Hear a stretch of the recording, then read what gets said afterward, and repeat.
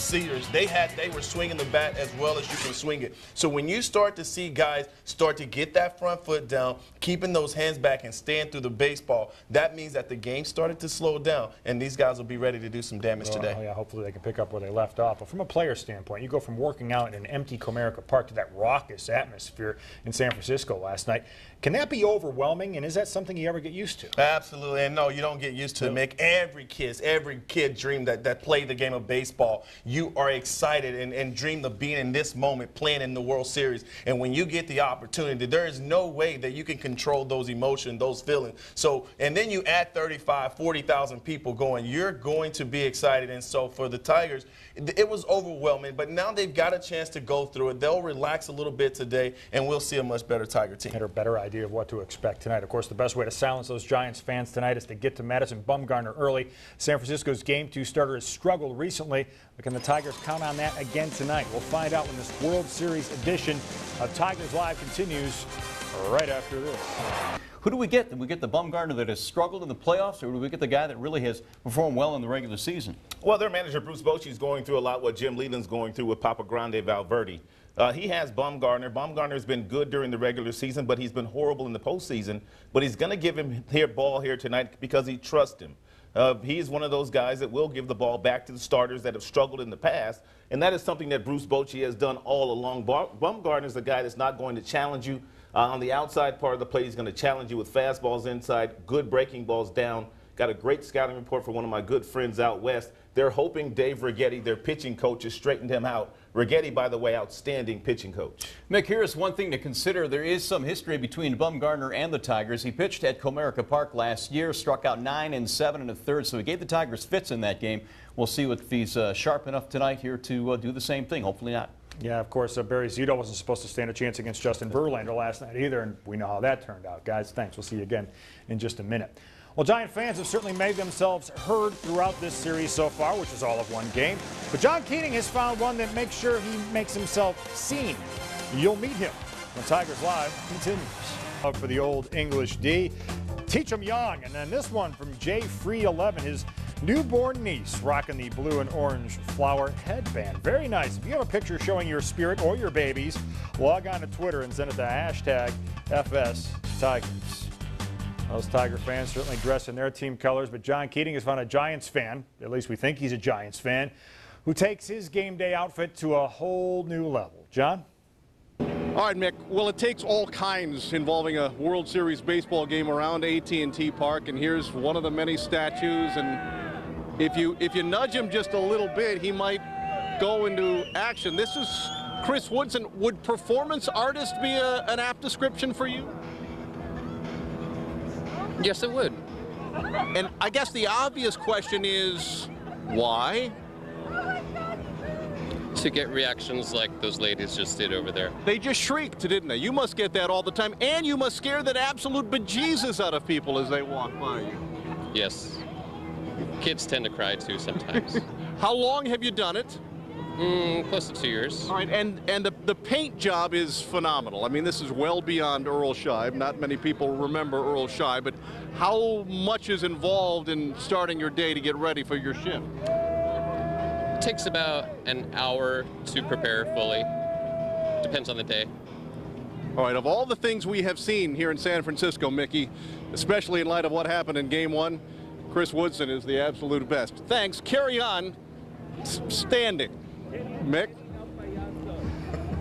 John Keating grabbing all the player interviews, painted or otherwise, after the game on Tigers Live. We've set the bar high here on Tigers Live. All right, guys, this Tigers team has had its back against the wall several times this season. Always found a way to respond. Do you expect the same tonight? No, I absolutely do, Mick. Obviously, you've seen exactly what they had to go through to chase down the White Sox, and then they got themselves in the playoffs, and they've been outstanding. So I can see this team cooling and calm and collected, coming out tonight and playing really good baseball. Yeah, Simo's absolutely right. They were counted out when they lost that makeup game to the Chicago White Sox. They were counted out when they lost that doubleheader to the Minnesota Twins late in the season. Bottom line is, when they had to win, they won ball games late. And as Craig said, they caught the White Sox. They will catch the Giants tonight here in Game 2. Somehow, some way, they're going to have to slow the game down. It's going to be very hostile. in the ballpark again as it was in last night's game. They have to concentrate on winning the very first inning. If they do that, they take the crowd out of the game. And we don't know what the Giants' capability is as far as coming back in game. So Tigers need to get a lead early in this game tonight. Yeah, it would be nice to put a couple runs on the board in the first couple of innings, guys. Game 2, not a missed win per se, but it would be nice. The Tigers, by the way, have won 6 straight Game 2s when trailing 1-0 in a series. But win or lose, we'll be back here in the Coliseum Studios immediately following the game with all of the highlights, reaction, analysis on Tigers. Game 1 may, in fact, be even more enthusiastic than they were a night ago. We welcome you to the ballpark, the Giants and the Tigers, Game 2 of the World Series on Fox. Welcome to our humble abode in left field. No less enthusiastic out here than any place in the ballpark with A.J. Pierzynski, Eric Karros, Harold Reynolds, Matt Vasgersian. All right, let's get to the numbers because baseball fans love their history. 16 of the last 17 times, A.J., the home team won Game 1. They went on to win a World Series. Does any of that matter moving forward this year? Absolutely it matters because Detroit is a worse road team. They have to try to sneak one out. There's more pressure, and it's not only that they lost Game 1, it's how they lost Game 1. Their ace went out and got pounded. The guy they were counting on to win probably 2 games in this series. All the pressure is on them, and they know if they split here 1-1, they're okay. If they go down 2-0, even though they're better at home, they don't want to have to win all 3 games at home. Right, and I agree with AJ. Detroit, they have to win tonight. And the reason, they could be down 2-0 and not have faced Vogelsong or Kane, 2 of San Francisco's best pitchers. Guys, I have to disagree. I think the pressure's on the Giants. Yes, they're up 1-0, but the Tigers knew we go to San Francisco and we win 1 game, we're in good position. They feel great about Doug Fister. I know Verlander got beat up, but they're feeling pretty good. They win it tonight. They accomplished what they wanted to accomplish when they left home.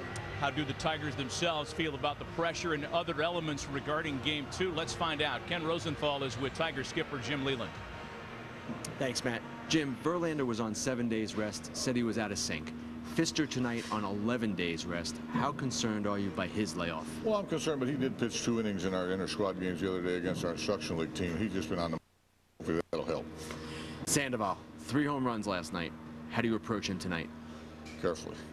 You know, we'll just have to see how it plays out, but you know, it's not real comfortable walking him to get to the MVP of the league probably, so it's a touchy one. But you know, I'm not going to tell you exactly what our plan is because they might be watching this, but you know, we'll have to be real careful obviously, and we'll just have to make a decision whether we want to pitch to him and Posey in the situation, maybe expand the strike zone or whatever. Jim, thanks a lot. Sure. Matt, back to you. Ken, thanks to the Giants side now. San Francisco takes the opener behind their veteran left-hander, a young left-hander on the mound in Game 2 who has had his share of struggles in the postseason thus far. For more on Madison Bumgarner's night, we say hello to Erin Andrews. Hi, Matt. Bruce Bochy told us today that he joked with Madison Bumgarner a couple days ago and said, I'm going to give you the start here in Game 2 if you're not scared. And Bumgarner joked back and yelled, I'm not scared. This is a lot different tone than we heard from Madison after his disastrous start in the NLCS. In fact, after that game, many reporters went to him and said, is your arm fatigued? Why aren't you throwing well anymore? He went to the bullpen. He said he worked on a few mechanical flaws, and he did admit he doesn't know how his velocity is going to be tonight until he gets up on the mound. But he is confident, and so with many of his teammates. I spoke with Ryan Theriot, who admitted this guy was our ace during the regular season, and we know he's going to feed off that momentum that we got back in Game 5 of the NLCS with Barry Zito on the mound. Aaron, if the postseason's been tough on Madison Bumgarner so far, you can say just the opposite for Pablo Sandoval, who's enjoyed himself thoroughly. And I know that after the 3-home-run game yesterday, he's been rather busy since. Absolutely. His phone absolutely blew up. He received 300 text messages. He said his favorite one was from his mom, who's watching the game with 30 other people at a barbecue. After the first home run, she said she was happy. After his second home run, she said she was crying. And after the third, she said, don't want to wake up, want to keep dreaming like that. Erin Andrews, thanks very much. And guys, let's talk a little bit more about Pablo Sandoval. Start of the year with a 20-game hit far this year. Meanwhile, Pablo Sandoval and Marco Scutaro, they've combined to hit .368 and drive in 20. The Giants' Venezuelan connection is having a lot of fun. Mark was cool. About out of business, so I'm going to the Giants because I've been on the Tiger side, didn't work. Giants stay hot. They're 2-0, heading back to Detroit. The first time you picked the Giants, I think you picked the Cardinals all the way through. All the way through. I figured, you know. Welcome to the bandwagon. It's amazing that those I'm getting booed enough here. I got to. Those papers seem to be selling here because you guys hear about your predictions every afternoon when we set up. It's amazing. Well, what's even interesting is we're reminded from the higher ups here. That's the problem. Time for us to take a quick time out there.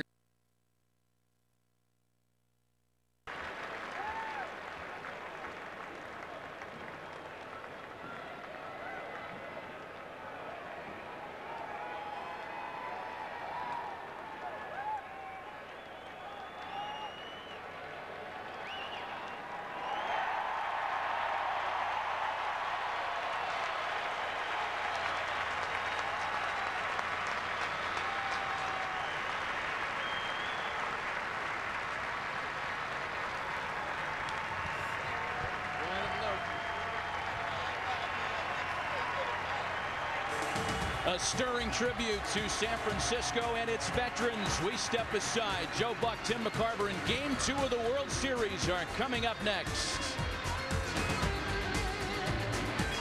This is Game 2 of the 2012 World Series. Last night, the Giants beat the Tigers behind a gritty performance from Barry Zito. Good relief work by Tim Lincecum, and then an offensive showing from Pablo Sandoval. Now, when Tim slides in here, we're going to talk about a lot of the breaks that the Giants have been getting, and there's no doubt.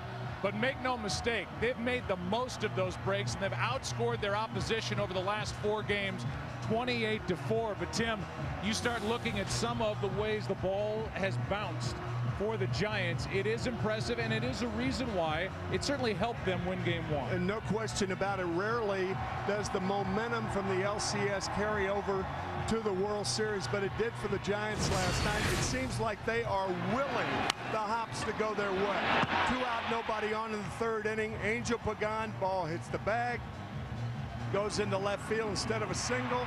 He has a double. They are getting the breaks, but they're making those breaks. Yeah, that was the start of 3 more runs. That led to a hit by Scudero and a 2-run shot by Sandoval.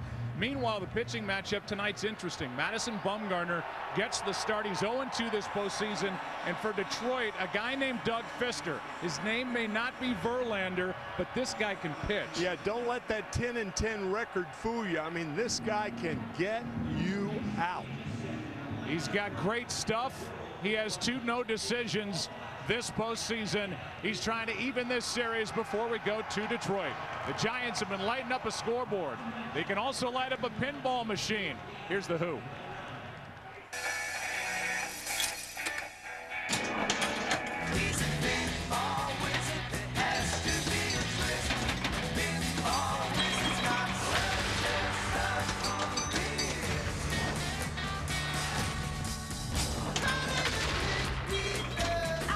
Don't forget, this World Series, if a player steals a base, Taco Bell is giving everyone in America 1 free Doritos Locos Taco.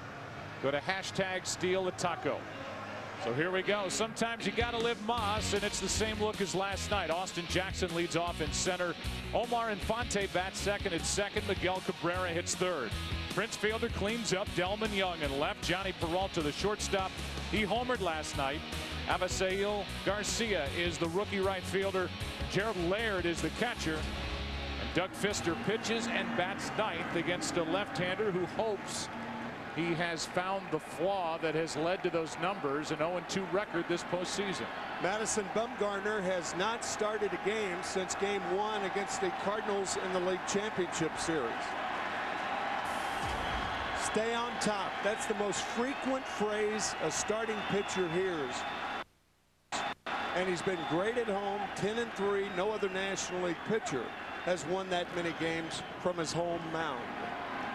Here is Jackson, and pitch 1 is up and away, ball 1. Austin last night had 2 hits. And overall is hitting .317 this postseason. What a difference a year makes. Under 200 last year. They talked about the changes that he's made with his approach in the batter's box at the plate. The work he's done with Lloyd McClendon has really paid off here in 2012. Hit 300 during the regular season and has a 2-1 count.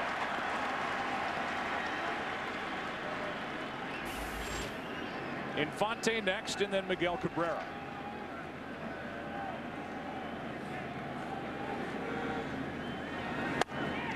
A high strike, and it's 2-2.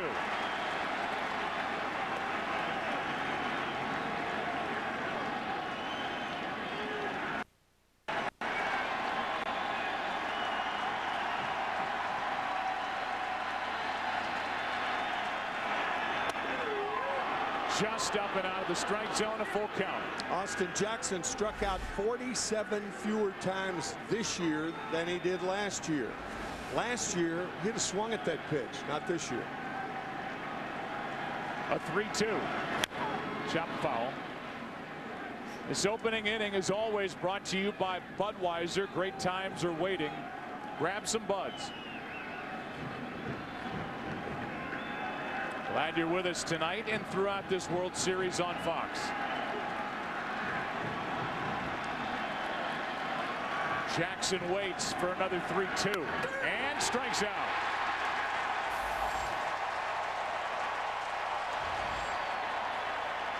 Home plate umpire Dan Iasonia early gives Bumgarner the high strike. Four-seam fastball. He was on top of that one.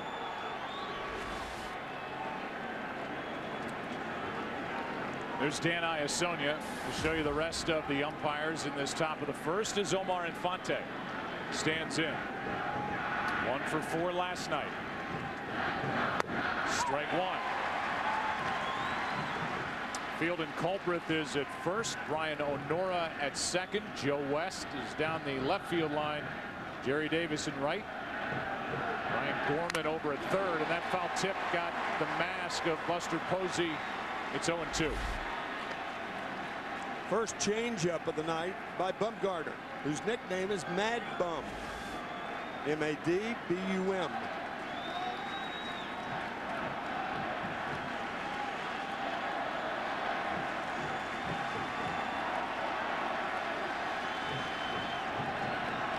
The 0-2.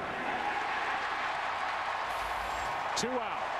Back-to-back strikeouts to start the night, as Dan Iasonia had to wait to make sure Posey hung on to that foul tip. And here is the defense brought to you by Dick's Sporting Goods. Blanco in left, Pagan in center, Hunter Pence in right with Sandoval, Crawford, Scudero, Belt on the infield, Buster Posey the catcher, Bumgarner in the middle. Every season starts at Dick's. Here is Cabrera. Miguel 1 for 3 last night with an RBI. Triple Crown winner takes a pitch down and away, ball 1. Joe, we talked about it last night. This is what the Giants want to do with Cabrera. They'd love to split Cabrera and Fielder, have Cabrera make the last out of an inning, and Fielder lead off another inning. Here is a 1-0 pitch from Bumgarner. Strike one.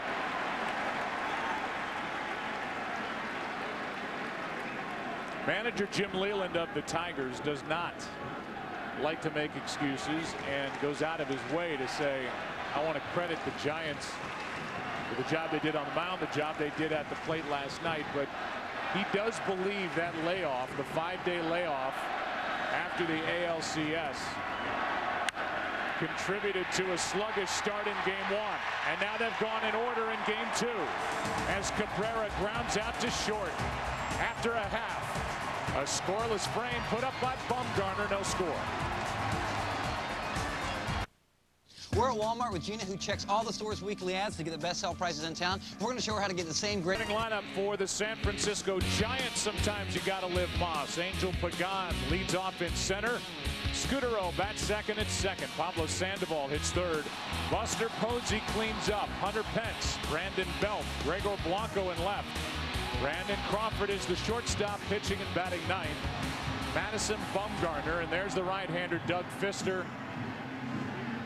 And you look at the numbers this postseason. He does not have a win, but he's pitched well enough to deserve 2, and here's his scouting report. The reason that Doug has been on the disabled list twice this year, that violent delivery, a rare combination of a guy who throws sinkers to contact And as a strikeout pitcher, he does that a lot with that curveball. And the home plate umpire is very important. And from an umpiring standpoint, you really have to wait for the fastballs to develop because of his late movement. Excellent late movement on the fastball. Angel Pagan is first up for the Giants. Shows bunt, takes a ball outside. We saw the high strike in the top of the first inning from Dan Iasonia, the home plate umpire. And believe me, these teams have scouting reports on umpires that they go over prior to every game. Right. Tendencies. As that one comes back over the plate, you can see that good late movement. Pagan let it go by, strike one. That's an example of what Doug Fister will try to do to left-handed hitters all night long. Now a breaking ball. The curve drops in, strike two. He is 6'8", 200 pounds. And a great athlete, says Jim Leyland. Pagan trying to slow him down. Good strategy. The count 1-2. And that misses inside, 2-2. It was an absolute steal for Dave Dombrowski to get Fister from Seattle July 30th last year. A front of the rotation guy, and he starts his night with a strikeout. Tigers defensive lineup is brought to you by Dick's Sporting Goods. Delman Young in left. Austin Jackson is in center. Avisail Garcia is in right, with Cabrera, Peralta, Infante, and fielder Gerald Laird. Gets the start behind the plate. Avila last night. Fister in the middle of it every season. Starts at Dick's, and here's a guy who in 5 days will turn 37. Marco Scutaro, who has 7 multi-hit games this postseason and has hit in 11 straight. That's after going 0 for 8 in the first 2. It's 2-0.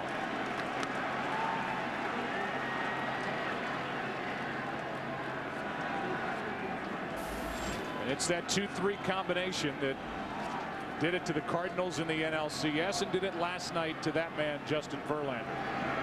2-1. In fact, it was the top of the order that did in Verlander. First 4 hitters were a combined 10 for 16. Everybody had multi-hits. Amazing. That's a chopper, tough play. Peralta. Good play. Peralta, 2 out. And now tonight's Ford keys to the game.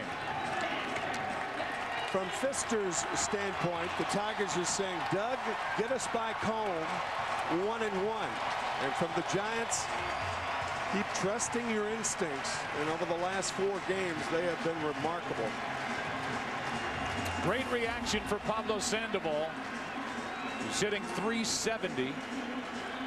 And last night had a 4-for-4 night with 3 home runs in his first 3 at-bats. 5th time it's happened, 4th guy to do it in a World Series game. And he pops it in the air to left. Delman Young, a long run. He's there. And it's a 1-2-3 first for Doug Fister. Let's go to the second. Game 2 in San Francisco. No score. Look at Covey Cove out beyond the right field wall as Prince Fielder steps in. That's what he's hitting this postseason and his career during the postseason, just .202.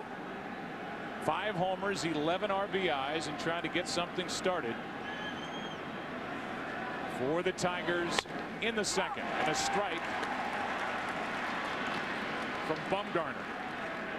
Madison is only 23 years old, and as Bruce Bochy, his manager, told us, it's easy to forget sometimes that he's only 23. Struggling with his mechanics and his delivery earlier this postseason. He lets up on that pitch down and away, a ball and a strike. 10th overall pick back in '07. Was a World Series game winner at 21 years old when he won Game 4 2 years ago over Texas 4-0. That hits Fielder. And down to first is Prince, the first base runner of the night. Ball getting away from Bumgarner, and he dropped down a little bit, the ball tailing inside. What do we mean when we say stay on top? every pitcher hears that all the time. And when you're on top of the ball, it goes down. When you're under the ball, it stays up. It's that simple. That pitch was up because he was under the pitch. Here's Delmon Young. 1 on, nobody out. Delmon last night 2 out of 4, and he was the MVP of the last round, the ALCS. He'll DH when this series goes to Detroit on Saturday. Strike 1 and a lot of first pitch strikes. Jackson struck out, Infante struck out, Cabrera grounded out in the first. It batsman to start the second, now the 0-1. Hard hit and fair. Past third and down the left field line. It's Fielder digging around second, going to third. They're going to bring it. The relay to the plate is in time. They got it. And Jim Leyland's going to come out and argue on that double by Delmon Young. Yeah, that can't happen, Joe. You can't make the first out at home plate. When it's close like that, even though Fielder may have been in there, he was out. He was. That tag was made on the back before the left foot got to home plate.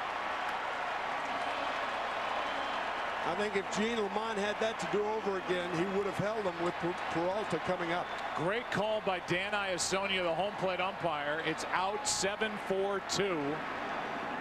As the left fielder Blanco missed the initial cutoff man, and it was Scutaro backing up that threw to the plate to get the out. Now Peralta pops it on the infield for Belt. 2 out. Well, that's why you have a double cutoff man. If the first one is missed, the second one backs up to make the play. So the shortstop was out. There's a throw by Blanco, misses the first one. Scutaro to back up, nails Fielder at home plate. Cannot make the first out at home plate.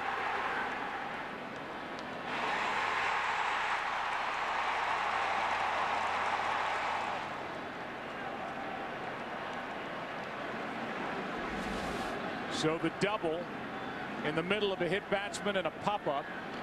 And Avisail Garcia swings and misses. A little better jump on the fastball tonight from Bumgarner than we saw in game 1 of the NLCS. I think he's fine. That staying on top of the fastball, I think he's doing that thus far. You see the frustration for Prince Fielder. Sent all the way from first base on that double down the left field line. Count 0-1 on Garcia with 2 out in the inning. 1 ball, 1 strike. Seems like Scutaro's everywhere, doesn't it? Yeah, I was just going to say, Scutaro's right in the middle of it again. And his throw was good enough, and a real good athletic tag by Buster Posey to get the tag on Fielder before he touched home plate.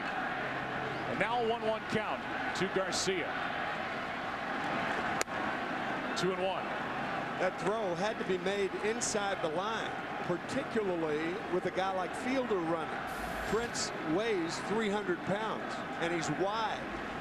And that made the throw that much tougher.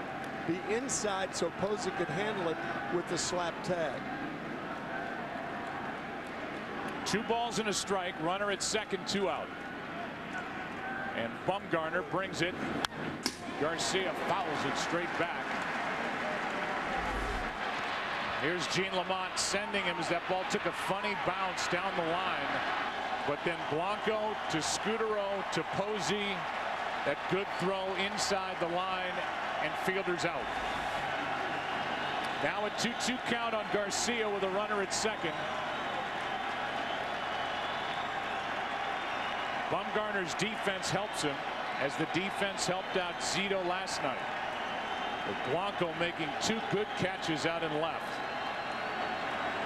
It's been a real plus for the Giants this postseason, and Garcia, the 21-year-old, steps out. Added to the roster on August 31st. Started the season at single A. Was in Lakeland, then Double-A Erie, got to the big leagues, and here he is starting the first 2 games of the World Series. 2-2 the count. Inning over. Strikeout number 3. And the good defensive play to cut down Fielder at the plate keeps game 2 scoreless. 7, that's the number that's your scoring given to the left fielder. 4 is the number given to the second baseman who is in the middle of it. 2 is the catcher, and that's the first one in the history of World Series play. Unbelievable. Credit Scutaro. How many second basemen would be over there? Here is a 1-1 to Posey. Good breaking ball for strike 2. That curve just dropped in to Buster, who is hitting .204 this postseason, 2 out of 4 last night in game 1. Hunter Pence on deck. Base hit.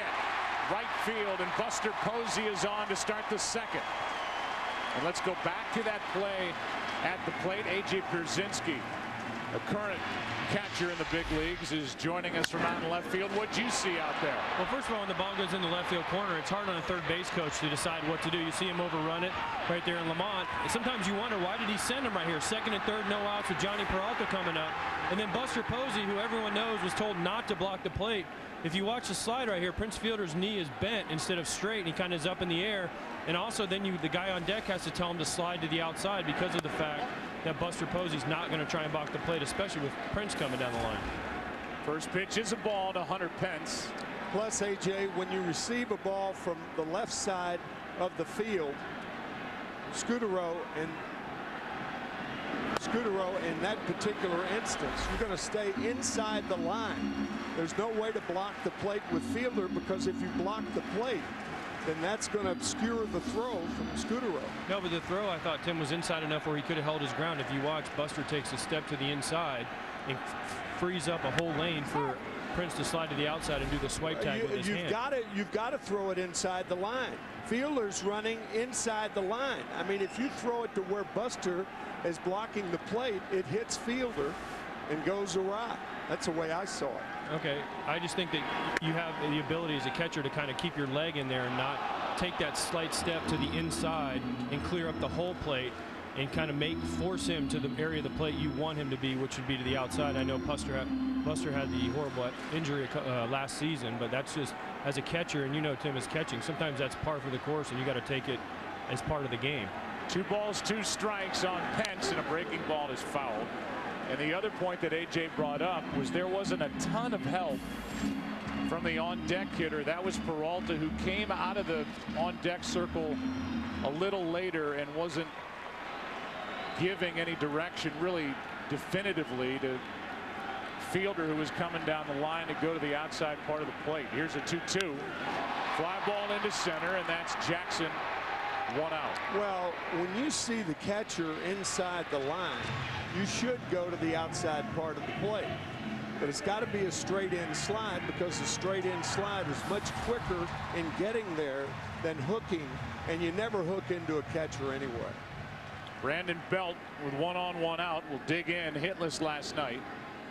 And as AJ mentioned, and this will be one more look, but that's Prince, who gets tagged by Buster Posey, and AJ talked about it. You can assume everybody knows that Buster was injured in a terrible collision at the plate last May. On the 25th of May, here's a 0-1 pitch, down and in, 1 ball, 1 strike.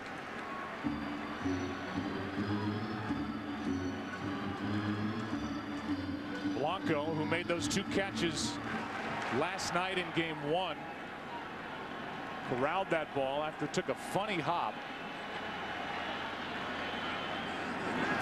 and got it to Scutaro, who got it to the plate. Now the count 1-2 on Belt. What shouldn't be lost in this inning, Tim, is what you said about Posey last night. He was pulling off pitches. Last night he got a couple of hits. One of them went to right. His base hit here was shot through the right side to start this inning. Yeah, with a guy like Buster, when you're pulling off the ball, you ought to try to treat a lot of strikes like there are 2 strikes on you. Buster is very adept at going the other way with 2 strikes on him, as he did to get to first base. Now there are 2 strikes on Belt, with Blanco on deck. A strikeout gets Brandon Belt. Second strikeout for Pfister. And the inning will get to Blanco with a runner at first, 2 out now. Boy, that's a good changeup. Make that a split from Pfister. The ball going down and away, and Brandon Belt out in front. Blanco has been struggling. His overall average this postseason, 200. Since game 3 of the NLCS, he's just 2 out of his last 19. Strike 1.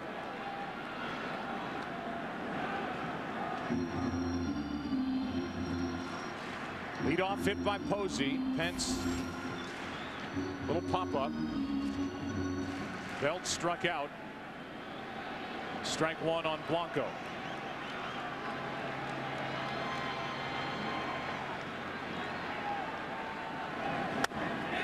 He tried to hold up, could not. Strike 2.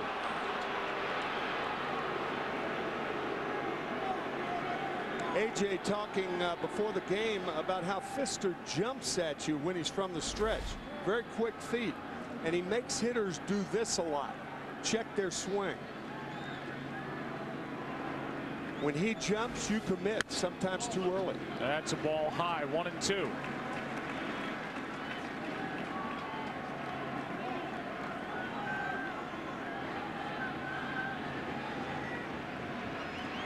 Posey at first, 2 out. Pfister. Watch Blanco just get a piece. While the top of the order was so good last night for the Giants in game 1, the 5 through 9 spots had just 1 RBI, and that belonged to the pitcher, Barry Zito. Yeah, the Giants were top heavy last night in their lineup. Now Blanco steps out before a 1-2 pitch. Just 1 for 19, hitters 5 through 9.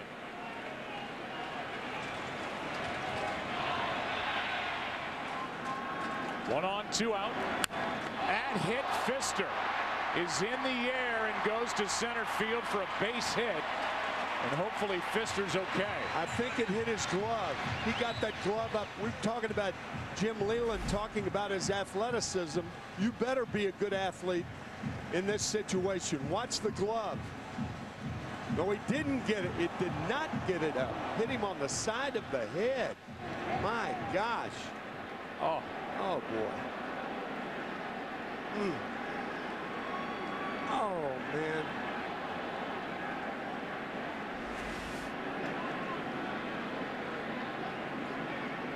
I think of Brandon McCarthy with the Oakland Athletics, who had a similar pop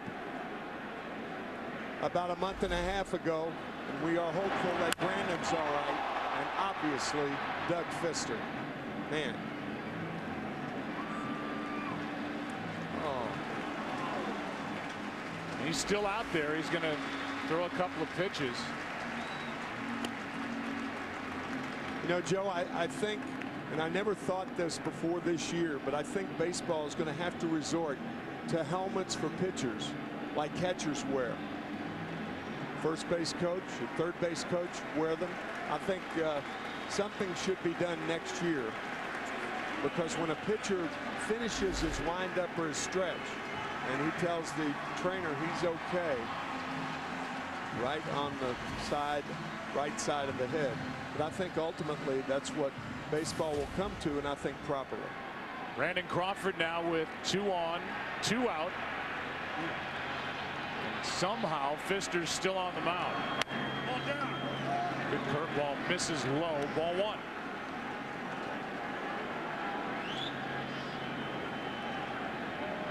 Brandon Crawford, whose parents have been longtime San Francisco Giants season ticket holders. Now trying to excite them as he fouls it out of play left side, strike one.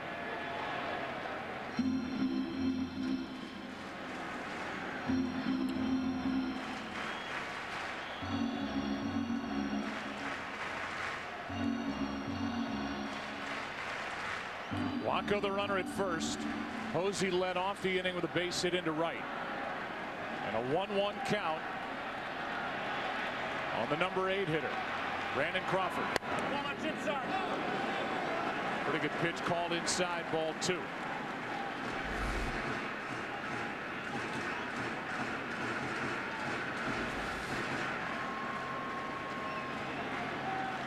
Two and one the count, 2 on, 2 out. That curveball is outside, 3-1. On deck is the pitcher Bumgarner, who can handle the bat.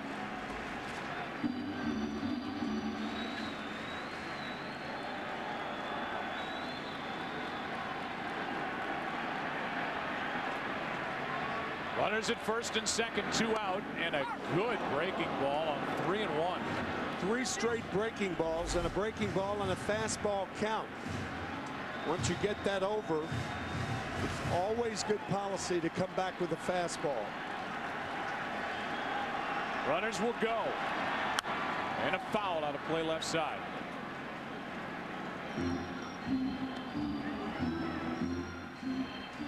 Back to second, Posey. Back to first, Blanco.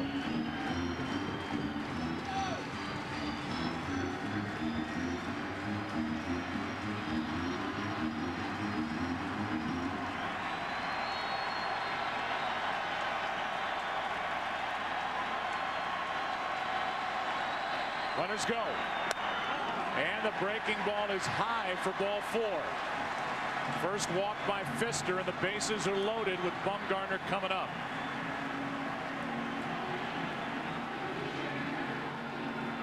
Remember, the pitchers for the Giants have been driving in runs. And it has happened in the last 4 straight games, starting with Zito in St. Louis in Game 5 with a bunt base hit for an RBI. And Vogelsong, then Kane. That's low, ball 1. Gerald Laird, the catcher, is corralling that low fastball, and here it is, 4 RBIs in 4 straight games. Vogelsong a part of it. Kane in Game 7. Last night, Zito in Game 1 of this World Series. So Zito's got a bunt base hit for an RBI and a clean one through the left side. Now Bumgarner pops it into shallow left, and out goes Peralta to end the inning. That gave this crowd a rise. 2 hits, a walk in the inning, 3 left after 2. In Game 2, no score. Bunt takes a ball. Gerald hit .282. Last year won it all with the Cardinals. He's 1 for 13 so far this postseason. There's a strike from Bumgarner. Home plate umpire Dan Iasonia is wearing a microphone tonight and will let you in on the audio that occurred on that ball hit by Blanco off the head of Doug Pfister last half inning. After Laird does something to start the frame, it's a 2-1 count. That last pitch, Madison Bumgarner, that ball flattened out on him. That's what Dave Righetti's looking for. Not too many pitches that flatten out on Bumgarner. Here is a 2-1. Popped up into left. Blanco is there. 1 out, and here's the audio. And that ball was hit back up the middle by Blanco. Whoa! Doug, you okay? Yeah. Okay. All right. Where'd you get it? The head. I got him right in the back of the head. Back of the head as you went down. Okay. Yeah. You know, it's on the side. No, I don't know where you're at. You know. Yeah. San Francisco, Game 2. Yeah. All that shit. What inning? Second. Yeah. How many outs? 2 outs. All right. Get the third. All right. Let's do this. All right. You want to throw one, or are you okay? Let's throw one. So then he got to throw a warm-up pitch, said he was fine, and got out of the inning after issuing a walk to Crawford. He got Bumgarner, and now he's up there to bat. And fouls it back. Saying San Francisco, game 2. No way to get him out of there. Courageous. We have a chance to meet these guys in the postseason, and we haven't met anybody any better than Doug Fister. Classy guy. We had on last night in the 4th inning from the dugout. I said he's a steal, and he was for the Tigers. Tigers got him from Seattle. He was 3-12 with the Mariners. Picked him up on July 30th. Dave Dombrowski did it, one of the best front office men in the game, and he ended up finishing the season 8-1 with an ERA of 1.79. Then went 2-1 in the postseason when the Tigers lost in the ALCS to Texas. 3 of the 4 starting pitchers in this World Series for Dave Dombrowski and the Tigers were acquired via trade. Max Scherzer 2 years ago, Fister last year, and then Anibal Sanchez this year. He'll get the ball in game 3 against Ryan Vogelsong. Scherzer, who will work game 4 against Matt Cain. 2-2 the count on Fister.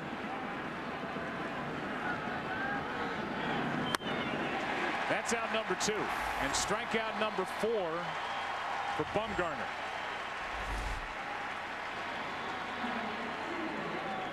Everything appearing to be in sync for Madison Bumgarner here in the 3rd inning.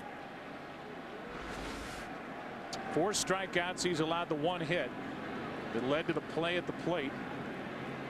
The fielder was thrown out by a combination of Blanco in left and Scutaro at second. Good tag by Posey. Ball 1 outside.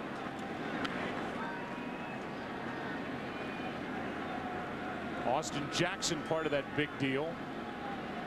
Scherzer was a part of that 3-way trade. Yankees. Another guy the Tigers got in that deal is Phil Koch, who is now the closer for Detroit.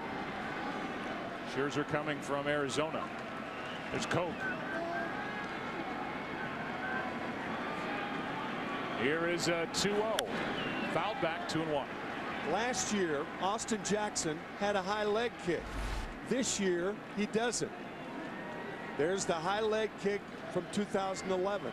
He and Lloyd McClendon worked on it so hard this year, and you could see he just gets up on the toes and strides forward, and he hit 300 as a result. Good pitch by Bumgarner, and that breaking ball finds the strike zone. 2-2.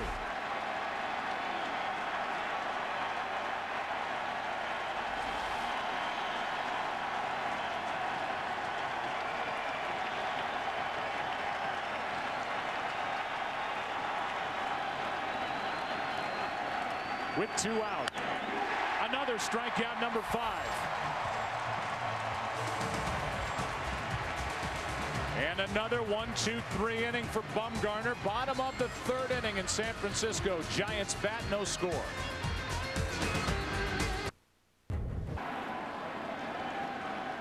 Struck out his first time up. Fister has struck out 2 and pitched around 2 hits and a walk last inning. Here is his 0-1. Good tailing pitch, which he showed Pagan back in the 1st. That's strike 2. That's vintage Fister right there. Inside corner, left-handers give up on it. Arms up, strike 2.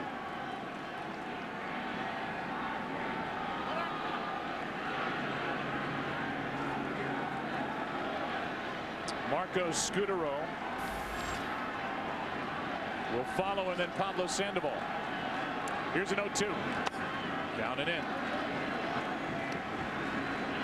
Giants have outscored their opponent, the Cardinals and the Tigers, last night over the last 4 games, 28-4. And they've hit 15 home runs here in their last 15 games. Pagan grounds to fielder. And this team, the Giants, they have been loose since the postseason began. They have fun. Brian Wilson usually is a part of it. So is Closer Sergio Romo, who Romo bombs last night's hero, Pablo Sandoval. Take it down to Erin Andrews after the next pitch. She is on the Giants side. Kenny on the Detroit side. Great place from which to watch a World Series down in a World Series dugout. Strike one. To Scutaro, who grounded out his first time. Breaking ball stays up. 1-1.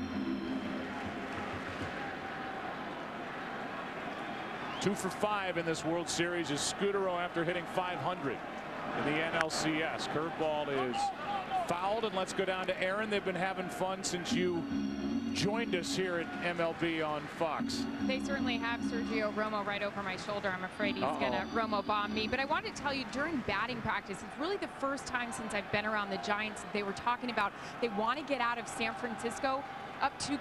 And I said to some of the players, you guys haven't really sounded like this, even when you were playing the Cardinals. And they said, look, we really need to take advantage of this momentum that we have right there. 2 out in the inning as Peralta takes care of Scutaro. And Joe, just to mention, you're going to be joined by Sergio Romo, so you can ask him about that party-like atmosphere. He's on his best behavior right now. Boy, that was close. That's a dangerous play by a guy who is locked in, and the Giants holding their breath with that left hand. He's out. What excellent call by first base umpire Fielding Culbreth. He is 2 for 2 on 2 tough ones. Man. And then a good call at the plate by Iasonia. Here's Sandoval with 2 out, and that misses the outside corner, ball 1.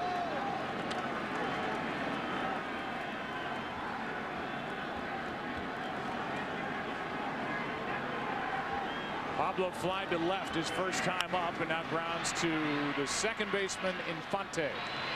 And a 1-2-3 inning for Doug Fister. Both pitchers are on tonight in game 2. No score after 3. 1 for 5 in this World Series, 11 of 40 this postseason. There's a strike, and it's 1-1.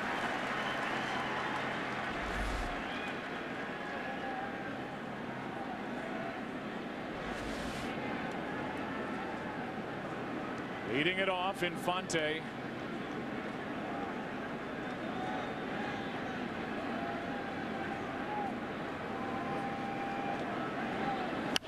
Lines one now, 1 hop. Crawford can't make a play, and that'll be a base hit for Omar Infante. That'll bring in Miguel Cabrera. A Triple Crown winner and a guy who came up when he was 20, hit a walk-off home run on June 20th. His major league debut, won the World Series in 2003 with the Marlins, traded to Detroit in December of '07. And now this season, ridiculous numbers, back-to-back batting titles, going back to 2011, and the first Triple Crown winner since 1967. It was in that 2003 World Series when Roger Clemens knocked him down, and then he homered to right field a pitch later, and everybody thought, well, this guy has arrived. And did he ever, in a big way. We talked to him prior to last night's game, and you were talking about that at bat. He remembered the pitch sequence. And when you talk to guys around Cabrera, they say his memory for specific at bats is unbelievable. For detail, I thought it was 3-1. He said, it was 2-2. Here's a 1-0. That's down and in, 2-0.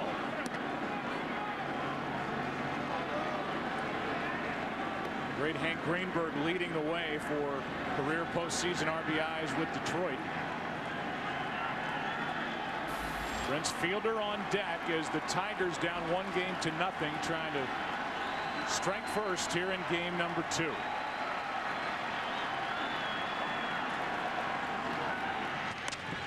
A check on Infante. Cabrera with amazing ability to always stay balanced at home plate. Never gets off balance, can hit the ball out of the park in any direction. You said last night there just aren't any holes in that swing. No. He's looking for an inside fastball right here to crank. And he cranks it, caught. Sandoval over at third. 1 out, and it was loud. Can't hit it any harder. Pablo Sandoval knows that that was a La Linea. I mean, that was a line drive.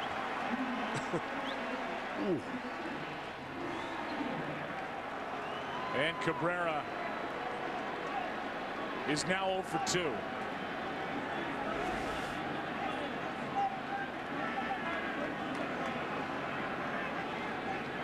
One on, one out. So Cabrera, his good buddy, Pablo Sandoval over at third. Grabbed it. Those two are good friends, right, Ken Rosenthal? They are. They actually met as teenagers. Miguel Cabrera was Winter League teammates with Sandoval's older brother, Michael, and they became buddies. And one of Sandoval's prouder moments, 2008 Venezuelan Winter League, he beat Miguel Cabrera in a home run hitting contest. Here's a pitch outside to Prince Fielder. 1/5 of the Giants roster is from Venezuela.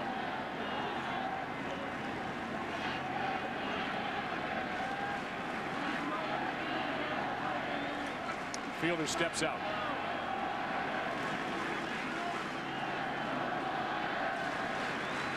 Prince hit by a pitch and then was thrown out at the plate in the second.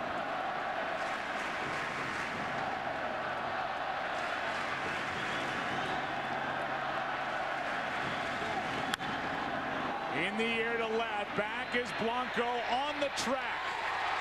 2 out. And Infante back to first.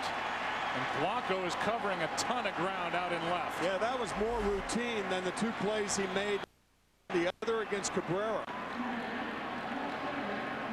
Gives you an idea of the tremendous strength of Prince Fielder, and Mad Bum happy about that one. Bumgarner making his 5th career postseason start, 2-2. He had 2 wins in 2010. He's 0-2 this season, but much better here tonight. A check on Infante with Delman Young at the plate. And Ken Rosenthal asked manager Bruce Bochy of the Giants how he handled Bumgarner, who was upset with his stuff after that loss in Game 1 of the NLCS, coming into this World Series and giving him the start. Great jump, throw over, and out to win the inning. He left a bit too soon, and Bumgarner cuts him down with a throw from Brandon Belt. He was out. Another good call by this umpiring crew. No score after 3.5. Then Pence, then Belt against Pfister. Breaking ball drops low. We're pleased to be joined by Sergio Romo, who is the closer now for the San Francisco Giants. And it has been so fun getting to know you during this postseason and keeping cameras on you, because you have a blast down there, don't you? Definitely having a blast. I mean, as you can see, I got some teammates already throwing stuff at me. Very blessed to be in this position, to be able to experience everything's going on in my life. I mean, what a ride so far, right? Yeah, and when we had a chance to meet with you, as Posey has the count now 2-1, you talked about how your confidence grew during the course of the season, and you now know you're good enough to be a big league closer.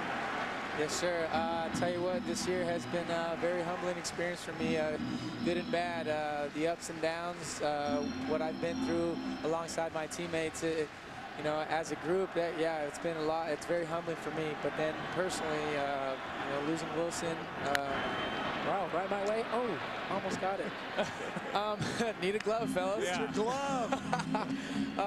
Yeah, I mean, but losing Wilson, I mean, it hurt us a lot. You know, the thing is, it was just another way of challenging myself. You know, it was another task at hand, another, I mean, just challenge for me. You know, and my teammates, they never backed away from me. They never shied away from having confidence and showing me that every day, every time I got the ball. So very proud to be that man so far. Yeah, we're replaying that play near the dugout without your glove. But I mean, I tried. You know, Sergio, the one thing that stands out about you is I don't know of another major leaguer who appreciates the game of baseball at the big league level any more than you do. I credit that to my dad. He's still a big fan of the game. He still plays himself down in Mexico at 55 years old. So, I mean, I credit my dad to all of that stuff. I mean, the love of the game. This baseball has been the most consistent thing in my life outside of baseball. And, you know, it's what a blessing this game has been to me and my life and my family. And, I mean, I tell you what, my family, from my dad, my grandparents, both granddads, my brother, my sister, I mean, we've all found a way to play baseball or softball or something, so it's definitely in the family. Yeah, and you, as Posey flies out to left, got under that ball, jammed a little bit. You told us that your grandfather, you've had to convert from a Dodger fan. Yeah, that was quite the story there. It's kind of ironic how I grew up, you know, following my dad and my grandfather, and everything that they did, I wanted to do exactly just like them. So they were Dodgers fans, and I kind of was grown up that way, and brought up that way, and it just, I mean. And then you're picked by the Giants. That's what's funny about it. I got drafted by the Giants, and I mean, my dad was so excited. He understood just an opportunity was what all that mattered to me most. But I called my grandpa, and I was like, "Hey, Grandpa, I got drafted." And his exact words, "Well, I'm so proud of you, mijo. On what team?" My answer was exactly, "Well, that's the thing." And he goes, he knew right away, "No, anybody but them, anybody but the Giants." And I was like, "Yeah, well, Grandpa, it is what it is, right?" And sure enough, as the time's gone by, let's just say I've seen him wearing a Giants shirt or two, or a Giants hat, or orange and black here and there.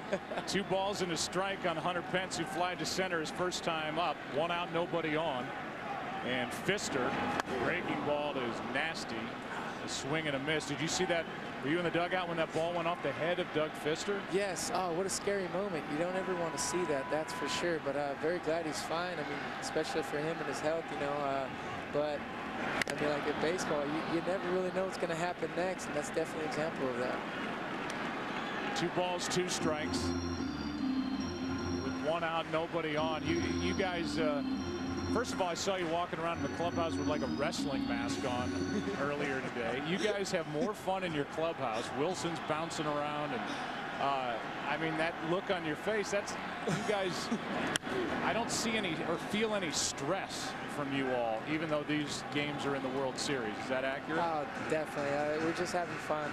Motto of our team is play for the guy next to you. The smile on my teammate's face matters more than the smile on my face, and any way to contribute, any way to put that smile on their faces, what really matters to us. And I mean, what a fun ride it really has been. Oh! That's goodness. See, you got excited, sorry guys. No, that's all right. But you see the excitement here. We all believe that we're just a legitimate team. We may not be the most talented or have the biggest names or whatnot, but we're a solid group of guys. We care about each other, and there's no personal like time to shine. You know, I mean, that's not what we're seeking. We all just want to be as good as we can be, and we understand that as a group, all successes come, really, you know, that's what comes first, you know, and I mean, what better way to go out as world champs, right? You know, so we're trying to be that. Hunter Pence has run the count full. Pfister's trying to get him to chase.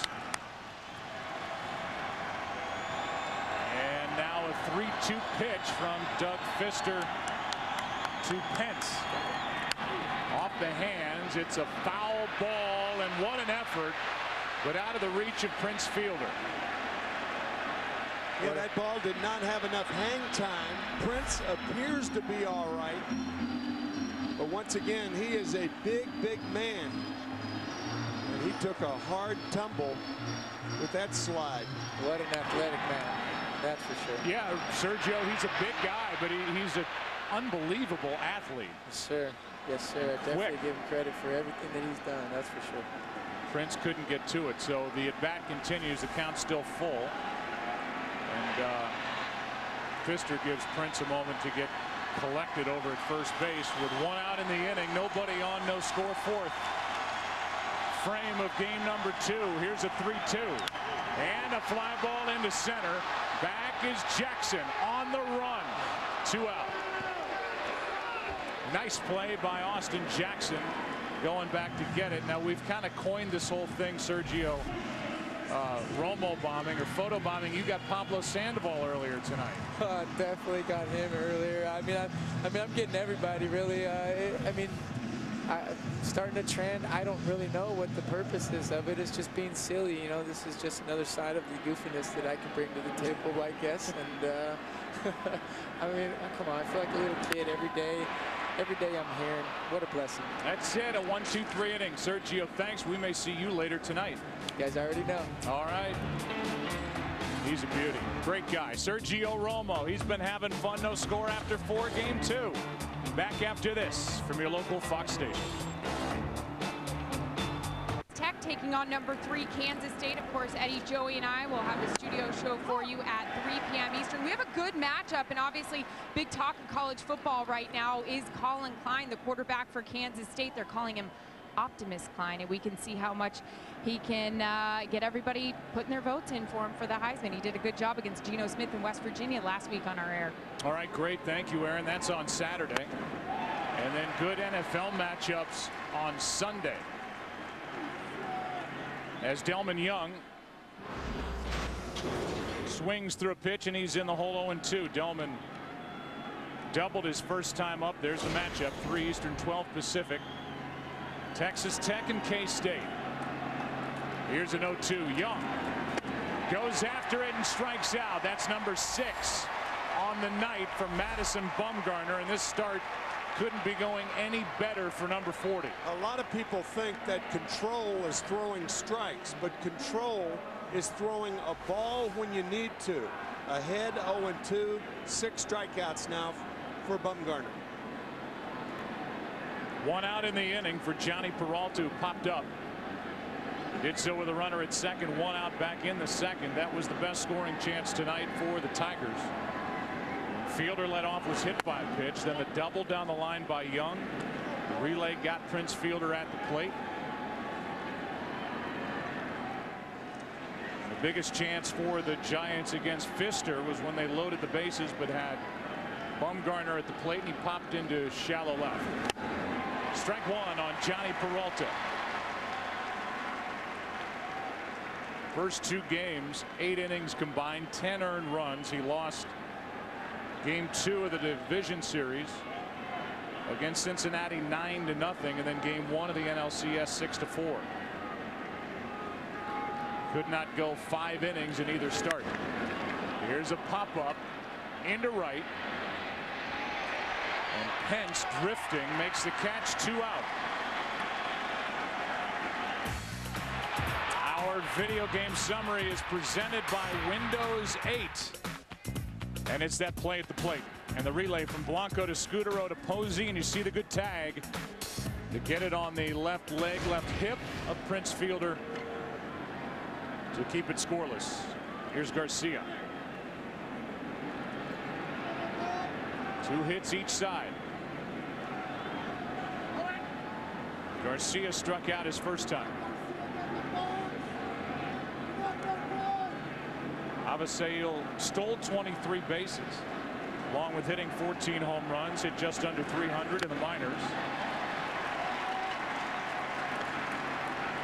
He swings right through that one, strike 1. 25 years old, and he signed 5 years ago with the Tigers. At 16 years old. That is the age limit to sign Latin American players. 16. Up and away, 1 ball, 1 strike.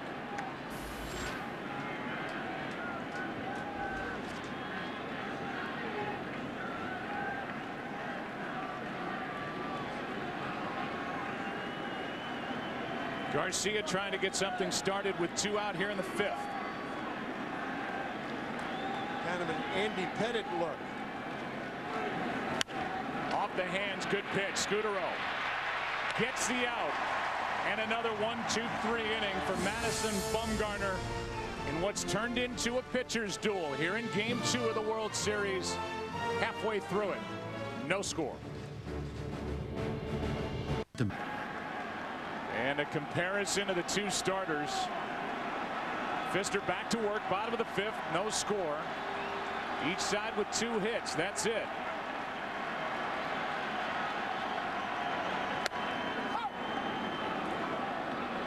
Well, last night, thanks to Tim, Barry Manilow was trending on Twitter. I heard. And Kenny Rosenthal, what's going on after our little chat with Sergio Romo?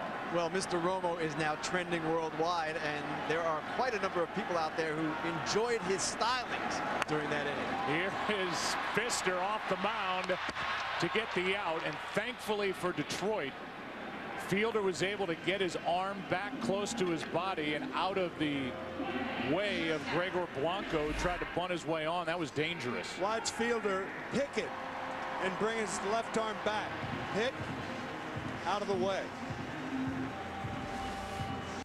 And the bunt wasn't that good, but Doug Pfister just showed us a little bit of what Jim Leyland talked about. He said he is our best fielding pitcher, even though he's a big guy, 6'8".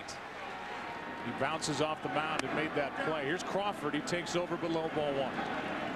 Brandon walked his first time. Bumgarner on deck. Good game, Game 2. 2-0.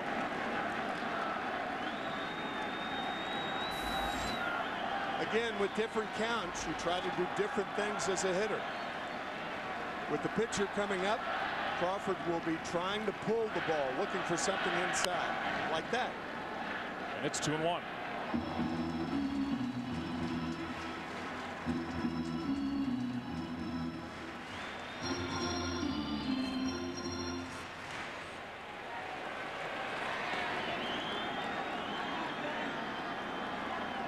Pfister just peeking over that glove as well.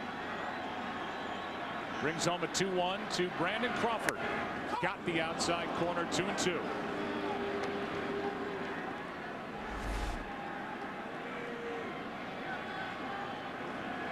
Well framed by Laird, the catcher.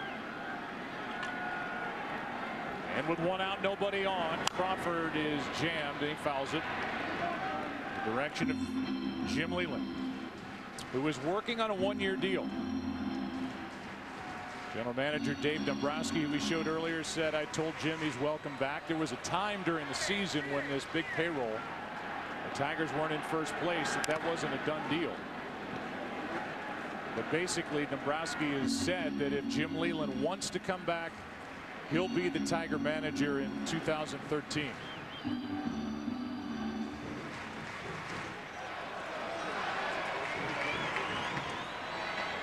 Here's a 2-2.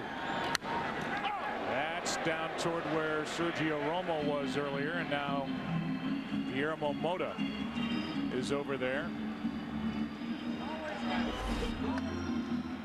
But he wasn't alone. Ball in that third base dugout from left-handed batters. They're always aware. Right-handers, no chance. But left-handers, you've got to be alive, and they were. Aaron Andrews down there as well.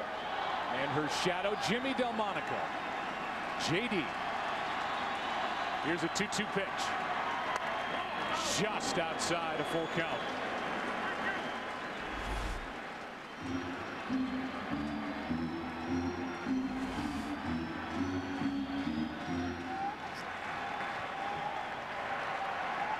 With 1 out, Crawford checks on Peralta. Has to wait on it. Low throw, but out.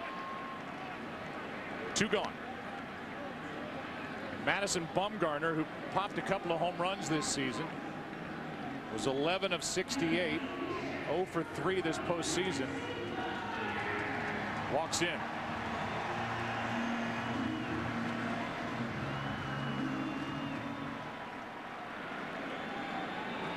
Madison had a chance with the bases loaded, 2 out his last time, but popped out into shallow left.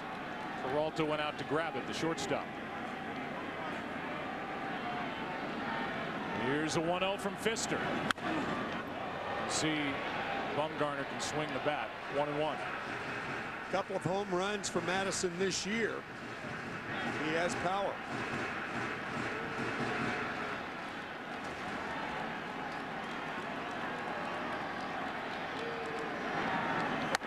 Breaking ball stays inside. It's 2-1.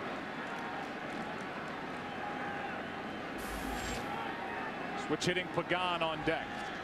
Pfister right in on the fists, and it's a 2-2 count. Pfister not showing any ill effects from that line drive that hit him in the right side of the head back in the second inning. Nice to see.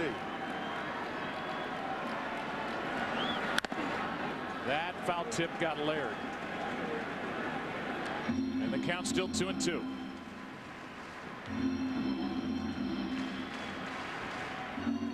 He's thrown 54 pitches since he got hit in the head on that line drive back up the middle by Blanco.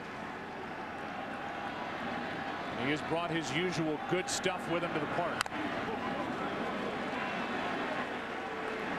If you're just joining us, back in the second, Doug Pfister delivered a pitch and Blanco lined one back up the middle, and he tried to get his glove up. The ball glanced off the right side of his head and then into center field for a base hit. They checked on him. He said he was okay, and now he has struck out 3 on the night. Allowed no runs on 2 hits, and that sends us into the 6th. What a game. What a pitching matchup. No score on each side.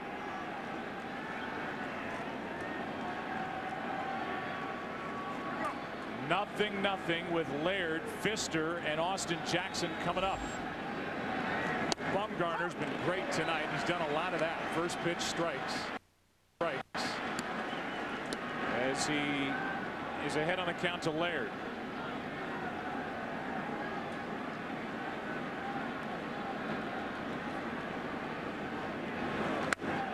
That is just down and away. A ball and a strike. Things are so difficult to adjust in the postseason.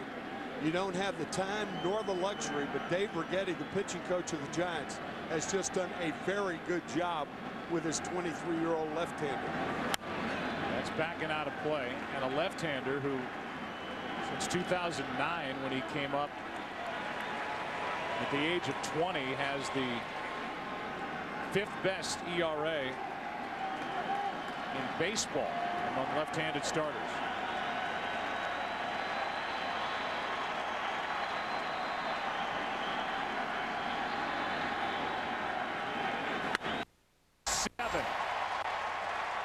And that's how the 6th inning begins. You can join Major League Baseball in helping those veterans who have done so much to help us. Log on to welcomebackveterans.org for more information on how you can make a difference. Bagram Airfield in Afghanistan. That's a live shot. And hopefully a taste of home and some normalcy for the women and men serving overseas. Earlier in the game, we had a shot of them, and they were doing the wave. It's great. Here is Pfister, throws right, bats left, and takes low, ball 1. That all transpired after one of the more moving ceremonial first pitches that we've seen in a long time. That's down and away. 2-0. Nicholas Kimmel, 22-year-old corporal in the U.S. Marine Corps from Washington. Graduated high school in 2008, so you're reminded how young these men and women are. Here's a ground ball to Scudero. And that's out number 2 here in the 6th inning. Joined the Marines, Nicholas did, in September of 2008. 4 years of service, and he is a triple amputee with the great Willie Mays, Barry Zito, Sergio Romo, who caught the pitch, which he does every day here in San Francisco. Nicholas was injured December 1st last year while on his 2nd tour of duty in Afghanistan. Lost both legs, his left arm in a blast. And He's great friends to Barry Zito, Matt Cain, Javier Lopez, and Barry Zito does a lot. Not alone on this Giants team, but a lot for veterans coming back home. So a Purple Heart recipient, Nicholas Kimmel, with a great first pitch. Through a strike. Down the middle. Yeah, through a strike. With 2 out, nobody on. Here's a 2-0. Jackson, strike 1. Barry Zito has a foundation, strikeouts for troops. He started 7 years ago. He's been providing the comforts of home and lifting the spirits and morale of wounded troops. And so good for him, and a nice moment for Nicholas Kimmel. Before World Series game number 2. That's down the line, but that is foul. Into the corner, 2-2. Austin Jackson hit 16 home runs during the regular season. He was sitting on that inside fastball then to try to give Detroit the lead. Instead, he could become the 8th strikeout victim for Bumgarner.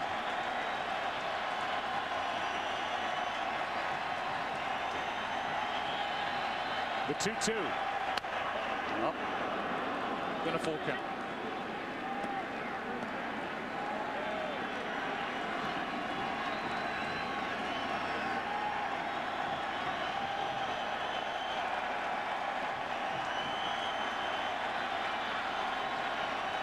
With 2 out.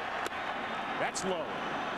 And the first walk issued by Bumgarner in this game. Keeps the top of the 6th inning alive for Infante.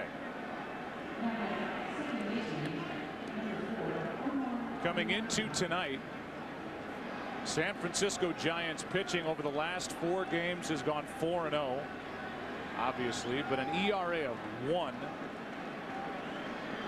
and an opponent's batting average against of 201. Zito's been a big part of that. Made 2 of the starts over those last 4 games.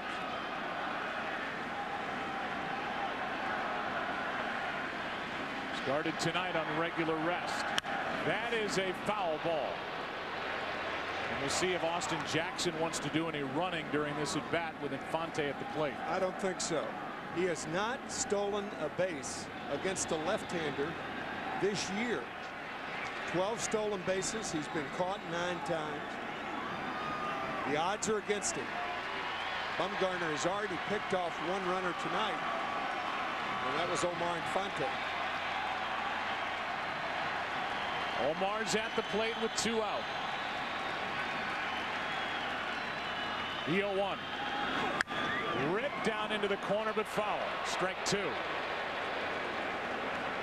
We've seen a couple of hard-hit balls. The last 2 batters, the 2 right-handed batters, pulled foul down the line. Yeah, Joe, 3rd time through the lineup.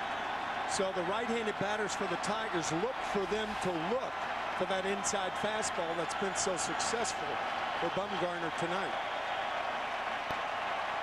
The deeper you go, the tougher it is to pitch to these guys.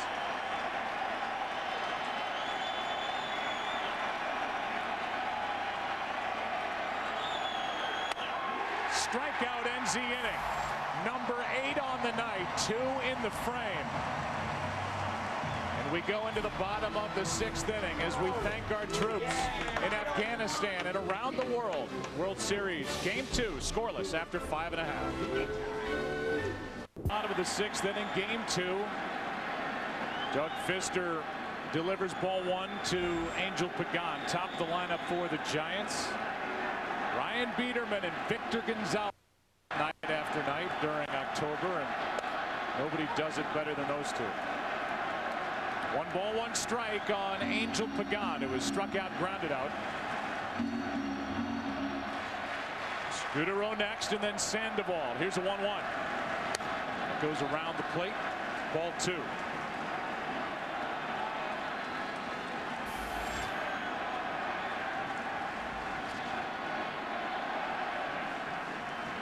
Fister can't do much better. He's allowed no runs on 2 hits, struck out 3, walked 1. That is just up, and it's 3-1. So far, Joe, Doug Fister's done a good job of pitching downhill. When you pitch downhill, you get the ball down. And at 6'8", it's more difficult for Doug than other pitchers. Here is his 3-1 on the inside part of full count.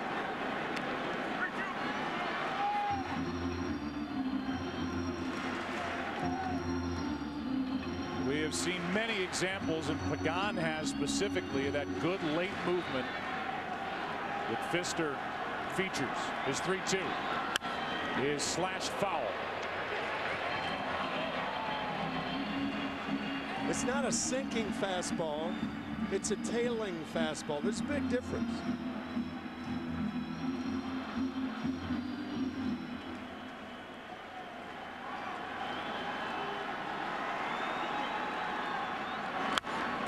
Into center. Back is Jackson, and to his right, well in front of the track, he has out number 1, and Pagan 0 for 3 tonight. He had a real good at bat last night, which could get overlooked. Yes, the ball did hit the bag on that chopper, but it was at the end of a good at bat against Verlander. Then Scudero got a base hit to score Pagan. Sandoval hit his second of 3 home runs the other way to left. With 2 strikes, you keep fouling them off till you catch a break. Scudero, strike 1. Marcos grounded out twice.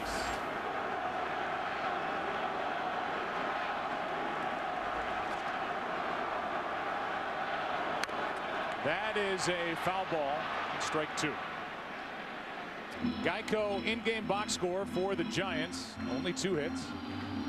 Posey had a leadoff base hit to right in the second. And Blanco is the one who lined the ball back off the right side of the head of Doug Fister and into center. By the way, he brought up the name of Brandon McCarthy during the replays of that, and he tweeted that he's doing fine. Oh, that's great. From our social media hawk, Ken Rosenthal. Here's the 0-2. I think Fister put that right where he wanted, and Scudero didn't go after it. You could hear Dan Iasonia say that ball was outside, just barely.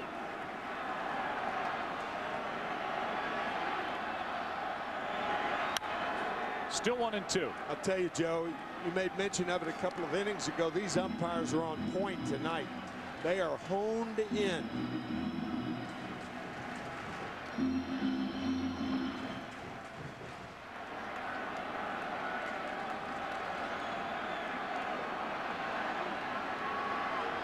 Another 1-2. Breaking ball in the dirt. Smothered by Laird. 2-2.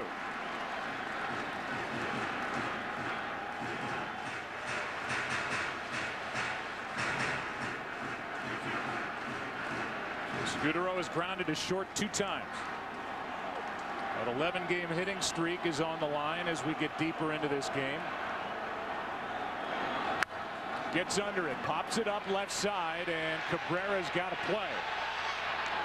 2 out. Here comes Panda. Third baseman, number 48, Pablo Sandoval.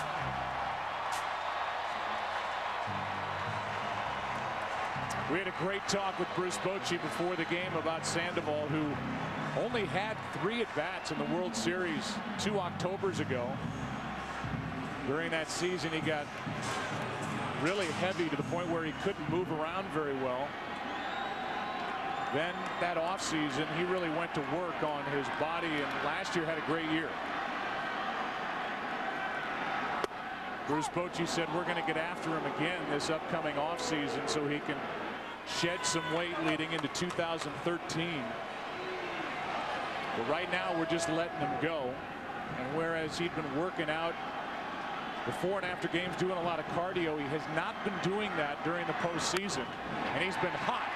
And he gets a base hit into right with 2 out in the 6th. Bochy said maybe not doing some of that cardio before and after games has allowed him to be a little fresher. And he is swinging like it here over the last 11 games. Yeah, Joe, with that body type, he's just got to do a lot more work than most people to stay fit and trim, or as much as he can. Third hit of the game for the Giants. And it brings in Buster Posey. As Drew Smyly, the left-hander, gets loose. He was a big part of the Game 1 win in extra innings at Yankee Stadium in the ALCS. Here's Posey. Breaking ball is low. So over 100 pitches on the night. Pitch number 101 extended this frame on the base hit by Sandoval.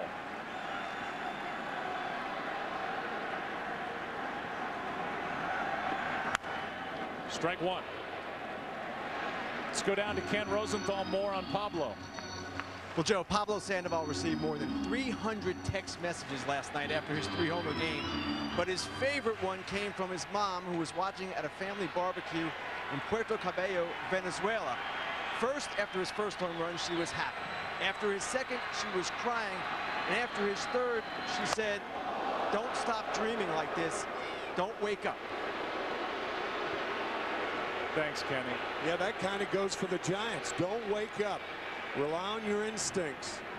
Don't think too much. 2 balls and a strike. And now Sergio Romo has added a glove just in case. 2 foul balls whistled down at the end of the bench. Good pitch, strike 2, 2-2. Sergio's already caught a first pitch tonight. He loves to do that. You talked about it earlier. He badgers Bruce Bochy. He wants to catch the first pitch every night. Meaning the ceremonial first pitch. Yeah, right. 1 on, 2 out, 2 balls, 2 strikes. And that is just inside. And not only did Pfister start to walk away, so did 3 of the infielders, thinking this was strike 3. Yeah, it was well inside. Laird is setting up outside, and the ball stayed in off the plate. Good strike zone discipline shown by Dan Iasonia, the plate umpire tonight. Runner will go. 3-2 pitch. We'll do it again.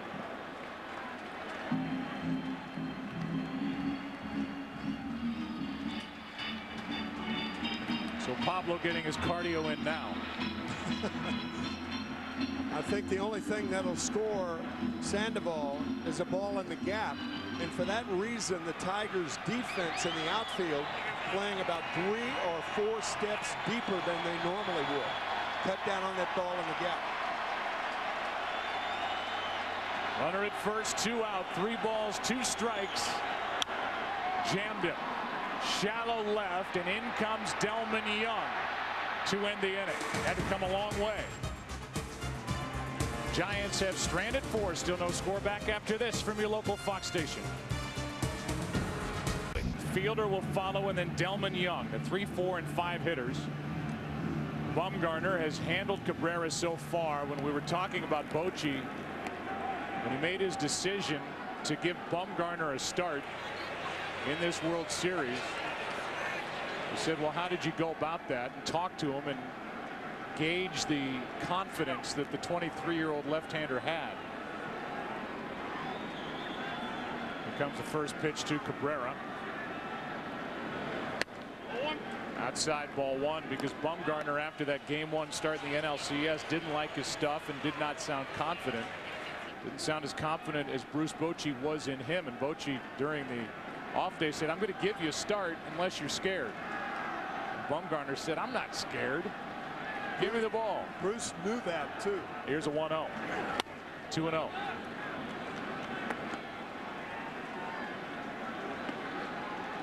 This is the most dangerous situation he's been in thus far. He was 2-0 to Cabrera the last time up. Cabrera lined to third. Sandoval on the line, by the way,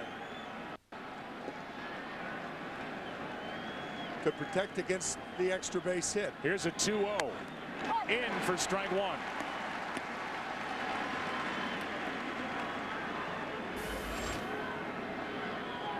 No action for the Giants in their bullpen. Smyly and Dotel Lefty and a righty getting ready for the Tigers in their pen. Here's a 2-1. Got it by him. 90 miles per hour from Bumgarner. It's 2-2.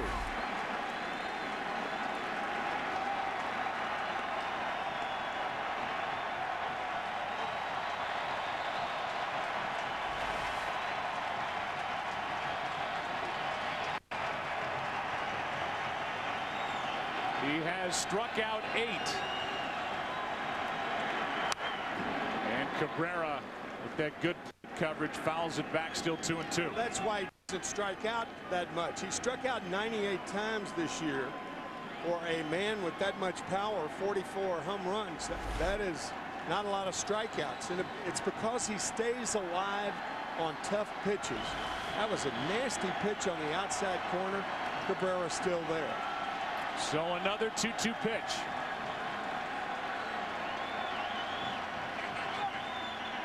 Cabrera gets time.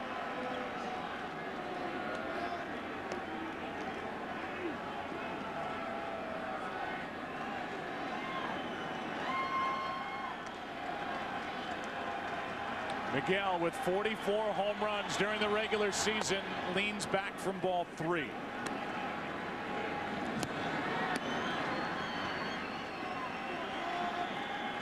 Still only 29 years old is Miguel Cabrera.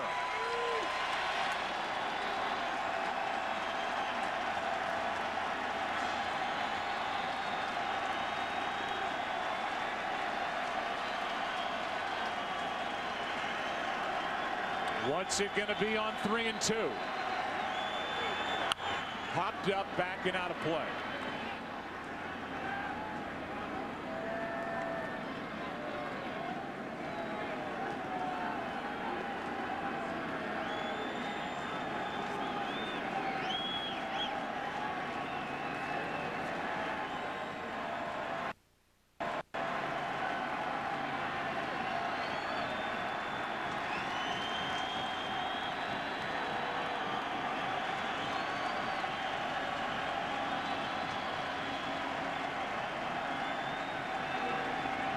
Another 3-2 is fouled away by Cabrera. Next pitch will be the 9th of this at bat.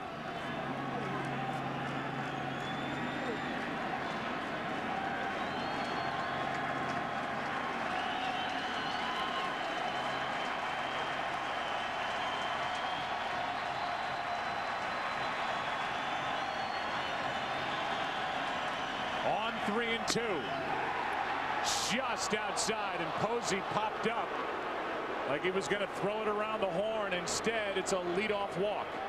9 pitches, and here they are. The first 2 miss outside. 2-0. 2-1. 2-2. Fouls it off. Takes the ball. 3-2. Fouls 2 off. Just low. And Bruce Bochy thought that was strike 3 instead of ball 4. Now Fielder trying to pump one out of here. Strike 1. Triple Crown winners get that pitch. That 3-2 pitch just low.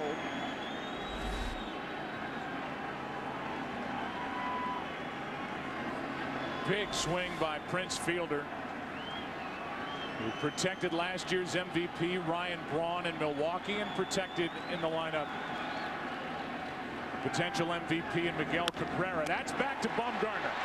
Out. Got them both.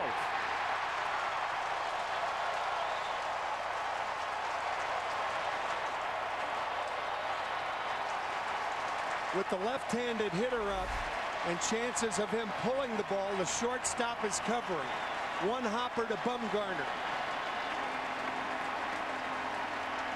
Easy 1-6-3 double play. And Madison is now 1 out away from pitching 7 innings here tonight. 7 shutout innings as he deals with Delman Young. Delman has doubled. He has the only extra base hit of this game. That was in his first at bat in the second. He struck out his next time up. Think about this World Series. Because of the rest, Detroit had their pitching lined up with Verlander for game 1. They could line it up any way they wanted. The Giants went 7 games with St. Louis, and they had to start with Zito and now give another start to Bumgarner as Young fouls it away. They kept Lincecum in the bullpen. He was another option. But now the Giants, when we go to Detroit, have Vogelsong, who's been so good this postseason, and then their ace, Matt Cain, against Sanchez and Scherzer in games 4 and 5. Yeah, in game 3, the Giants are more in order for the rest of the series. Here is a 1-1. Instead, Bumgarner stops, and he wants a different baseball. Sometimes that ball becomes so slick, you feel that, and obviously best to get rid of it. Verlander went only 4 innings. Here's a 1-1 pitch. Young, left side. Crawford stays down on it, gets the out. And what a job tonight by the 23-year-old left-hander Madison Bumgarner. 7 shutout innings. In our Nikon replay, we focus on the Tigers, who have lost 2 on the bases. Fielder at the plate. Infante caught stealing when he left too soon. Cabrera with a line drive that was smoked but caught by Pablo Sandoval. It's been close, but no runs for Detroit. Down 1 game to nothing. And here in the top of the 7th inning, Bumgarner, after the leadoff walk, gets Fielder to hit into a 1-6-3 double play. Let's now go to the public. Is still in the ball game, and he deals low with pitch number 109 for ball 1 to Pence. Well, speaking of defense, Prince Fielder is back at first base, and part of Hunter Pence's game is the push bunt to the right side. 1 ball, 1 strike. He has struggled for a game and a half. He's 0 for 6 with 3 strikeouts, and has not looked good against Doug Fister.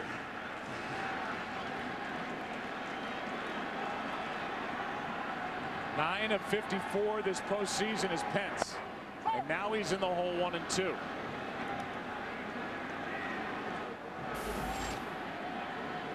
On deck is Belt. The bullpen is Smiley and Dotel. Bottom of the 7th inning, no score, and that is just down and away. Pence is a free swinger, was able to lay off 2 and 2.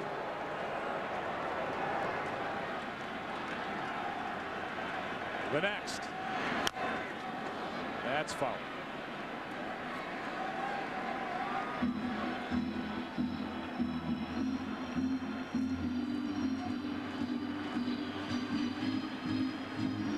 You got the left-handed hitting Belt, and then Blanco, then Crawford. So that's why the Tigers have Drew Smiley up yet again. Here's a 2-2. Ground ball, base hit, left field. And Pence is on to start the 7th. We'll see if that's it for Doug Fister.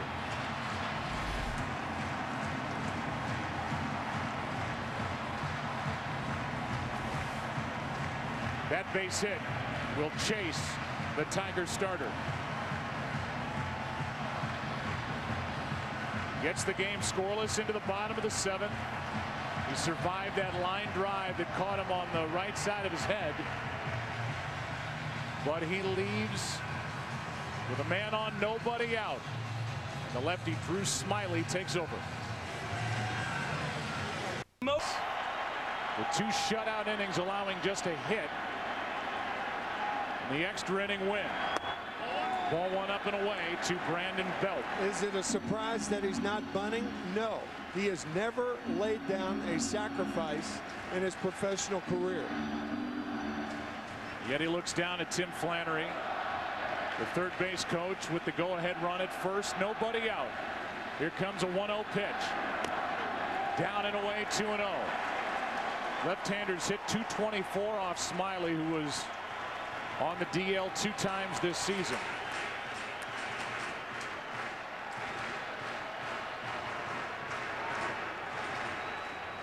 Santiago Casilla getting ready.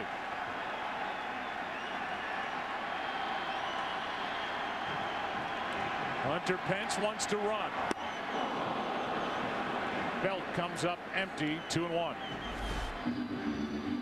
Good pitch to hit, 2-0. Knew the fastball was coming. The ball a little bit low.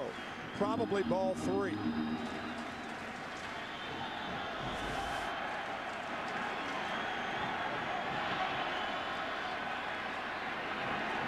Here is a 2-1 pitch from Smiley. That's right side foul ball. First base umpire, Field and Colbreth right behind Prince Fielder, yelling out foul. Watch the arms go up. Foul.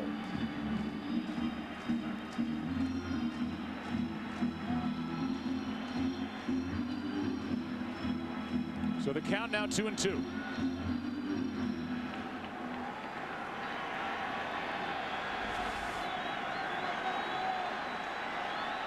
Belt is struck out, lined out.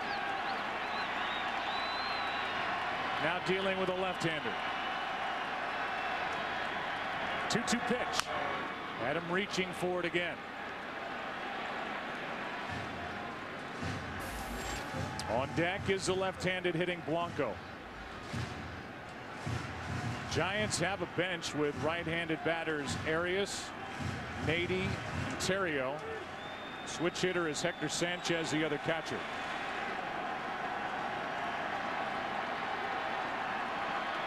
Here's a 2-2. Upstairs, a full count. Interesting situation. You have Hunter Pence, a base stealing threat at first base. But you have Brandon Belt, who could swing through a fastball, even though he knows it's coming. So will they start Pence? Not going on ball 4. And it's 2 on with nobody out here in the 7th inning. Now you're going to see the bunt with Blanco.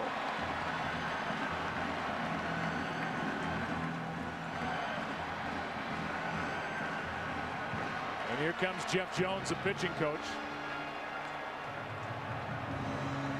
Took over last July full-time as the man in charge of the staff for Jim Leyland. I think what Jeff Jones is out there to do is to talk to the infielders as much as the pitcher.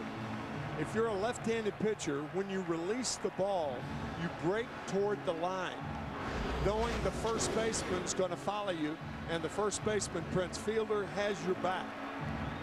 So throw the ball, break toward the line. He's talking to Miguel Cabrera about what Cabrera does, as Blanco will try to bunt the ball down the third baseline. Saw that graphic, game 3 on Saturday night, on the air, 7:30 Eastern, 4:30 Pacific. After a travel day tomorrow when Vogelsong takes on Sanchez. Well, here you go, no score, bottom of the 7th inning, 2 on, nobody out, Blanco at the plate.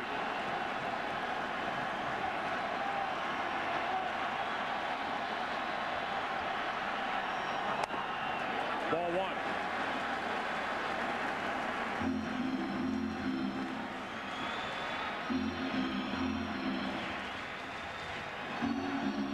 Blanco will try to bunt the ball hard down the third baseline to make Cabrera field the ball.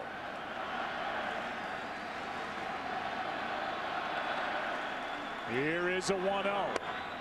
That's ball 2. And Drew Smiley has been a starter, still learning the bullpen, is right into the heat of this World Series as he's fallen behind Gregor Blanco, who's up there to bunt.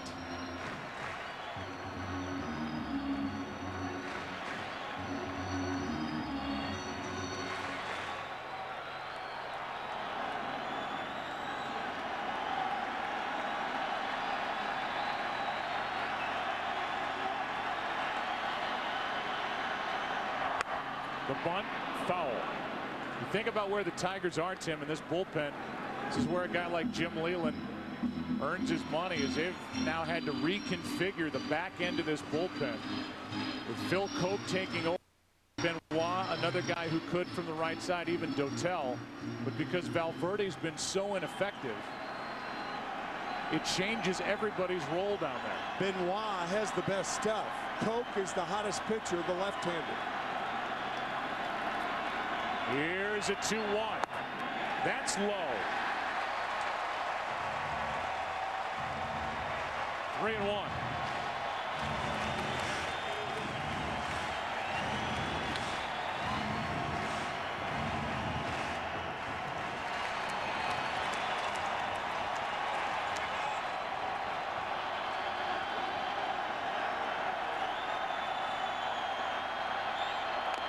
And the bunt is going to roll and stay fair.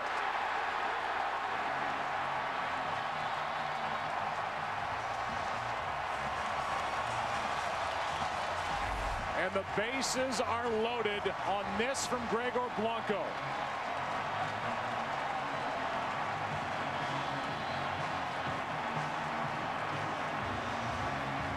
The Giants continue to make their breaks. We talked about it in the opening.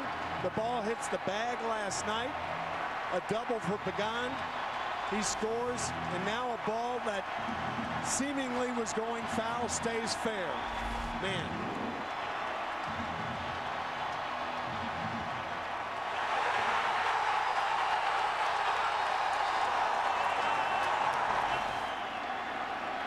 Now the bases are loaded with nobody out for Crawford.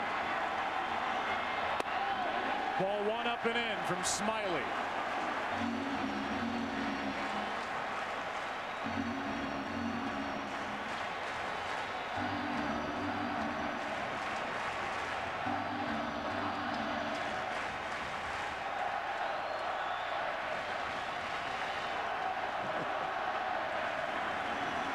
Here is a 1-0 to the second baseman. Out at second, out at first. A run scores, and the Giants lead 1-0 in game 2.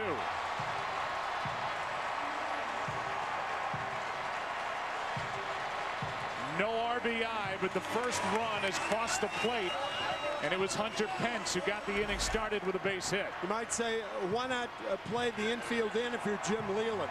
The odds are against. So you play for the double play, even though a run will score, and even though it's the 7th inning.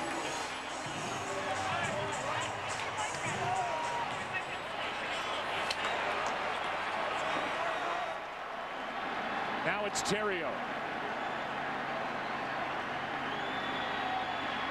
Runner at third, 2 out. 1-0 Giants. Ball one inside. Had you played the infield in that situation, unless the ball is back to the pitcher, you're not going to get a double play. You get 1 out. So that's why Leyland had the infield in double play depth and not in. Garcia getting ready, it looks like, for the 8th inning. And Peralta, Garcia, and Laird come to the plate. Time called at the plate as the Giants tried to add to their lead. It's up to Terrio. He's 2 out of 5, 3 RBIs this postseason. A strike, and it's 1-1.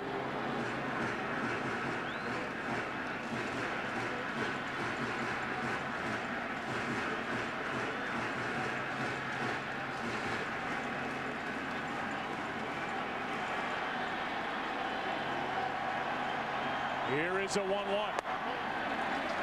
Bumgarner's night is finished. He goes 7. No runs allowed on just 2 hits. Walked 2, struck out 8. And what a turnaround performance by the still young left-hander Madison Bumgarner. Here is a 2-1 pitch. 2-2.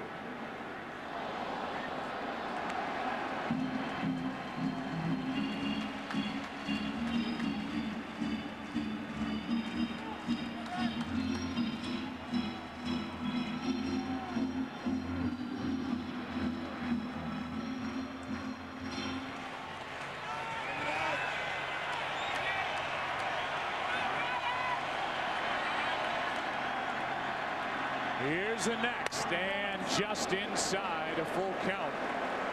You saw that stat for Bumgarner. That is on the heels, and it's 2 Octobers later of 8 shutout innings in Game 4 of the World Series in 2010.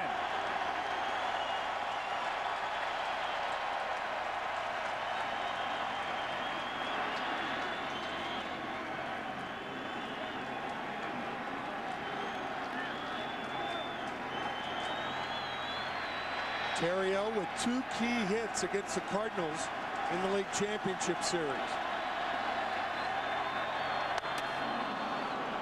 A strikeout, and Laird gets hit on the follow-through by Theriot. That's that backswing of Theriot. Gerald appears to be all right, but the Giants strike for 1. They do. They get 1, and then you see the bat knock the mask almost off the face of Gerald Laird. Game 2. A bunt that stayed fair, that set it up for Crawford, who drove home the first run of the night. 1-0 San Francisco. Up 1 game to nothing as we played through 7. Johnny Peralta first up. He's 0 for 2.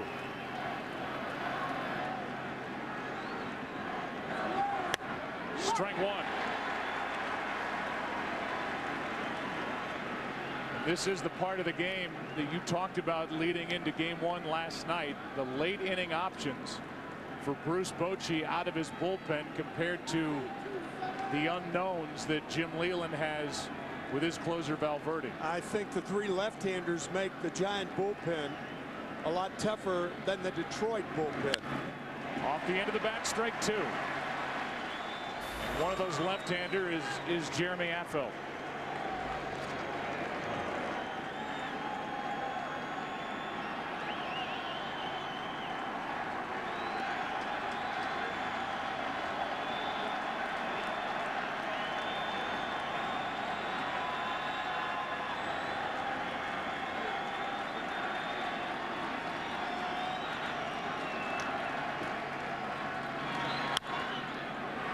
That's out of play right side. It stays 0-2. This San Francisco team, in front of these great fans, have been making so much noise. Lost their first 2 games to Cincinnati at home. Lost Game 1 of the NLCS here at home to St. Louis. Then they won Game 2. They won Game 6 and 7. They won last night, trying to win tonight. Leading by 1, top of the 8th inning, the 0-2. Popped up, and it's Belt. 1 away. This year, 2 lucky consumers won the chance to play with MLB legends through the Pepsi Max Field of Dreams program. Fans voted. The game will be played in the hometown of AL consumer winner Johnny Perotti. From Rochester, New York, Perotti, his friends, and 5 AL MLB legends will host the NL consumer winner, Stephen Katchmark, from Washington, D.C. Log on to MLB.com/Pepsi Max for details. Frank Thomas, Ricky Henderson, and the shot at the end, and with 1 out, nobody on. The batter will be Andy Dirks. Batting for Garcia. With 1 out, nobody on, took a ball. Dirks had a great year with a bat, hit .322.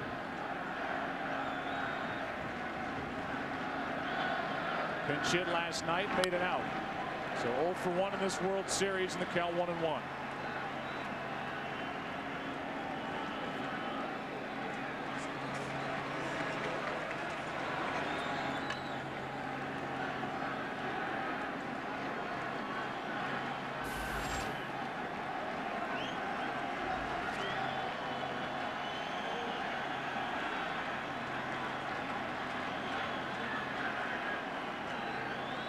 Dirks on 1-1, grounds to the right side. There is Scudero. 2 out.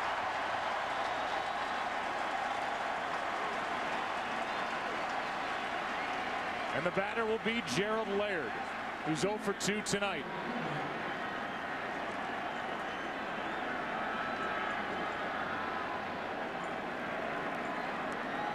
Scutaro, even though he's been held hitless tonight, has already factored in on that relay to the plate to cut down Prince Fielder back in the second. Seems like yesterday. And he has shown great range at second base as this Giants team has gotten so much stronger up the middle. The second half of the season with the addition of Scutaro, Crawford's played much better at short. And Pagan is a very good defensive center fielder, and that doesn't even count the guy that starts the action with the signs behind home plate, Buster Posey. That's a strike, and it's 1-1.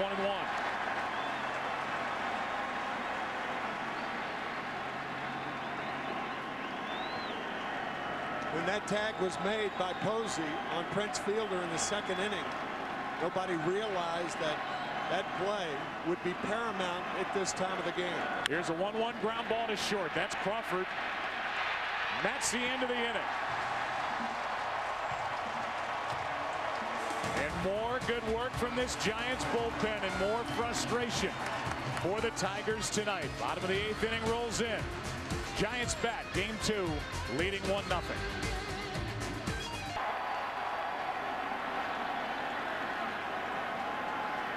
Jim Leyland wants Pagan to bat right-handed. First pitch in the dirt. Then you've got the right-handed hitting Scutaro. And the switch hitter Sandoval. All 6 of Pablo's home runs this postseason have come batting left-handed.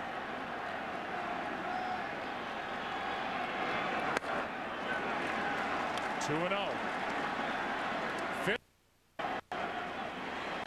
If the Tigers don't rally in the 9th. Here's a 2-0. High from Smiley, 3-0.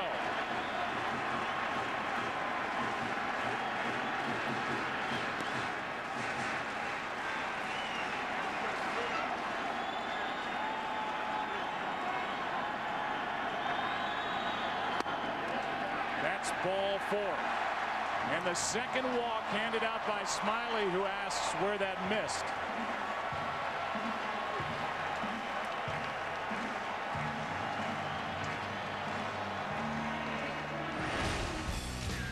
And it's our Nikon replay, the difference in this game. The run that scored in the 7th. Base hit by Pence after a walk. The bunt by Blanco that stayed fair. That loaded the bases and the double play ball off the bat of Crawford. Plated the only run of the night. I think Jim Leyland's leaving Smiley out there because he knows Scutaro's going to bunt, or he's going to take a chance on that. Now he wants Gerald Laird to talk to Smiley to give the right-hander in the bullpen a chance to get warm.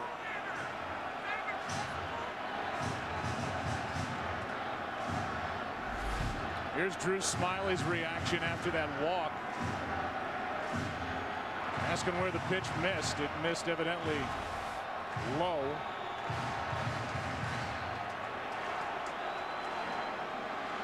You have to believe we're going to see Dotel in this inning. Yeah, but you don't want to bring him into Sandoval, probably. Right. You want the left-hander against Sandoval, since he homered 3 times from the left side last night. Sergio Romo getting loose. And no sign of a bunt by Scutaro, and shouldn't be that surprising. He is 0 for 3 tonight, but because of that combo of Scutaro and Sandoval in front of Buster Posey, the way they've been swinging the bats, Bruce Bochy will take his chances. Now he shows and he bunts in the air. Backing out of play, the count 0-2. If Scutaro bunts Pagan down to second. We had a meeting with Jim Leyland before the game. And he said, now I'm in a position where I'm going to have to walk Sandoval in certain situations and pitch to a guy that led the league in hitting. And likely MVP. With Buster Posey behind him. Of course, the bunt's off now with 2 strikes. Scutaro's been too hot. Smiley steps off.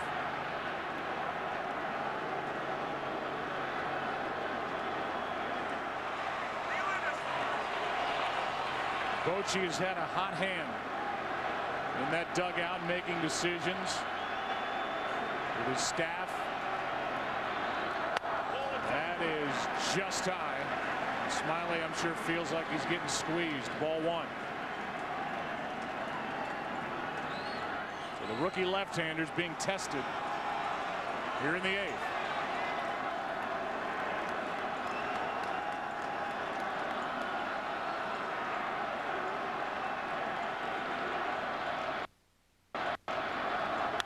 That's down into the corner. It is foul.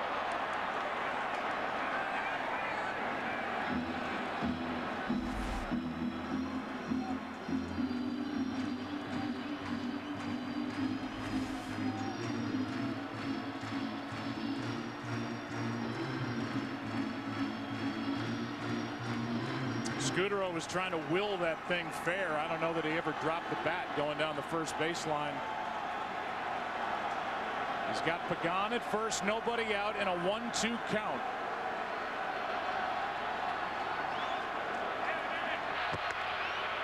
Just like Gregor Blanco willed that bunt fair. He had about 47,000 helpers here. Here's Scudero and his reaction with that ball going down the corner, but foul by about 10 feet. A 1-2. Got him looking. And a big strikeout for Drew Smiley, trying to keep this a one-run game.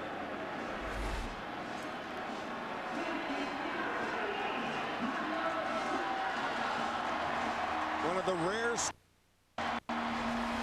And now with Smiley still in the ball game, Sandoval, the switch-hitting third baseman, will dig his way in. His damage, the power, has come from the other side of the plate this postseason. But Dotel is still down there getting ready with Posey on deck.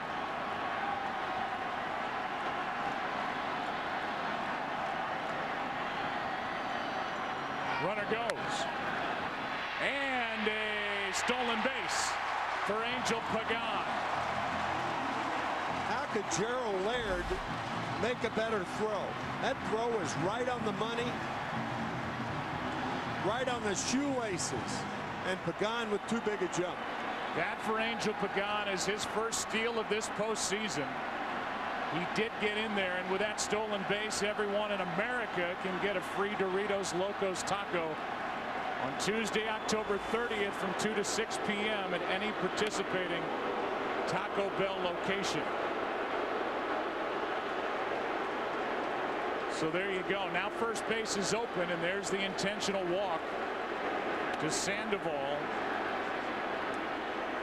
And Buster Posey, who led Major League Baseball when he hit .336 during the regular season, will come on to hit. But Dotel will come out of the bullpen.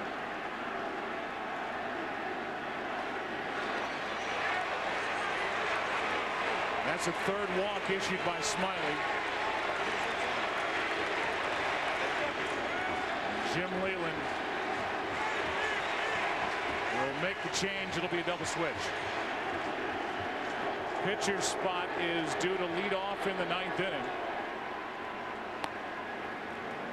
Dotel will come into the ball game out of the bullpen.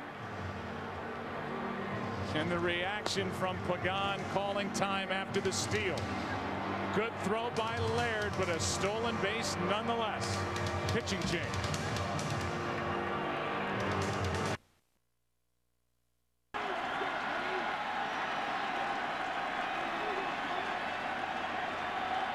The stadium ready to erupt.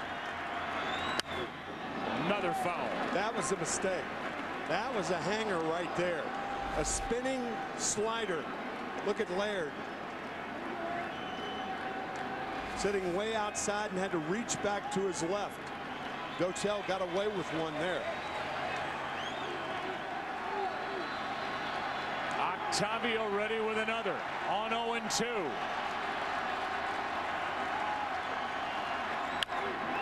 Fly ball into right center. That's going to be deep enough. Pagan tags. It's 2-0.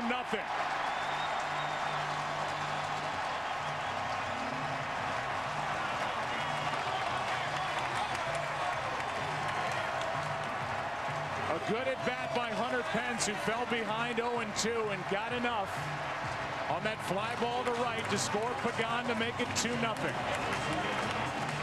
And that's going to be it for Dotel. Phil Coke with Belt coming up. First and third, 2 out. Pagan crosses the plate. He started this inning with a walk, and Pence did his job. 2-0 Giants. 5 games. From Game 5 of the NLCS in St. Louis as Phil Coke takes over. He's had a great postseason, no runs, 2 saves. This is his 8th postseason appearance this year. First and third, 2 out. Strike 1 on Belt. But from Game 5 on, I mean, they've gotten the pitching out of their starter. They've gotten great work in relief. They've had timely hits. They've had some power from Sandoval. And now Sergio Romo, who we talked to back in the 4th inning, is getting ready to come in and try and get a save and put the Giants up 2-0. He will have at least a 2-run cushion. Here's an 0-1. What a good play by Laird to save a run. 2 in a row. The first one he smothered. A tougher play right here. The slider. Good play by Gerald Laird.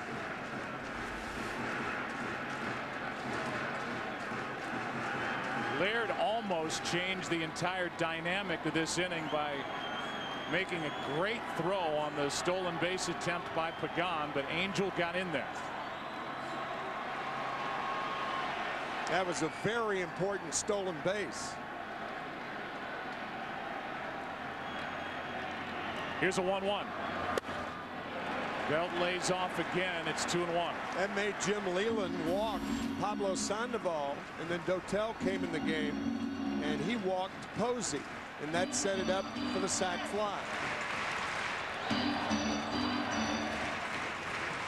A walk by Smiley when he took over in the 7th. With a runner at first, nobody out. So wildness out of the bullpen for Detroit. It's cost him. Here comes a 2-1 pitch from Coke. Strike 2.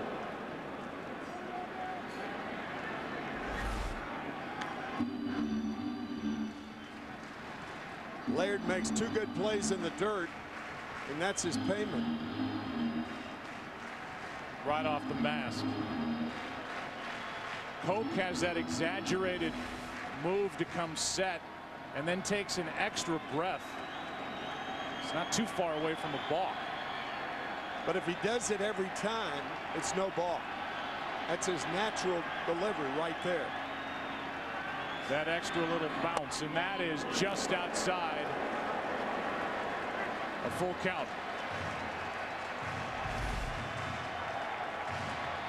That is an interesting point, though, Joe. He does it every time, it's no ball.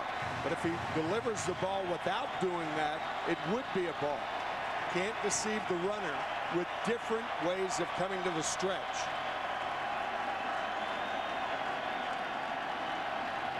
(3-2). Runner goes, and a swing and a miss struck him out. But in the inning, the Giants get a run driven in by Hunter Pence. Big stolen base by Pagan pays off. 2-0 into the 9th inning as Romo will take over.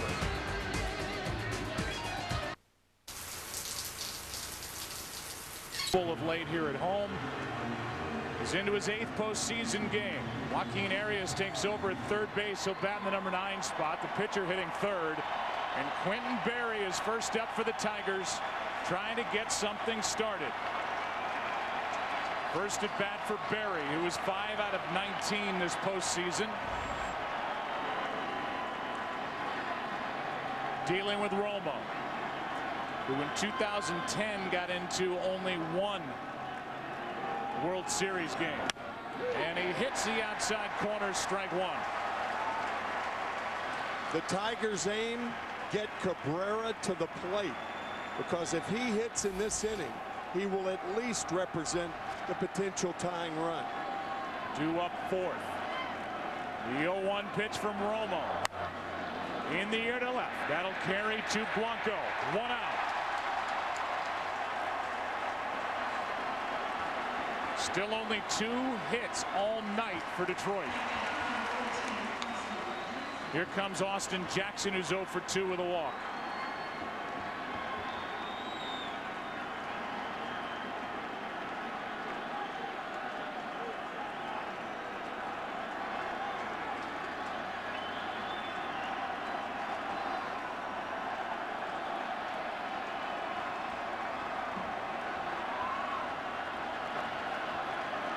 Jackson takes a strike.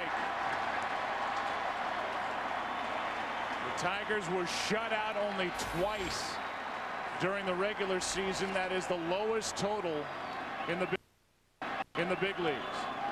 They were shut out in the division series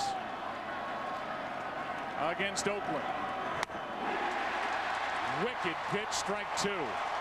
That's Romo at his best. Slider low and away.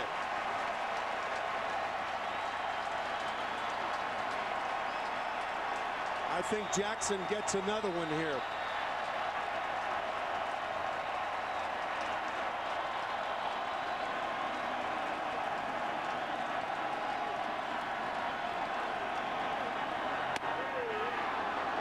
Jackson lays off, ball 1. 1-2. Since the 1st of August here at home in San Francisco, Sergio Romo, who grew up a Dodger fan, has not allowed an earned run.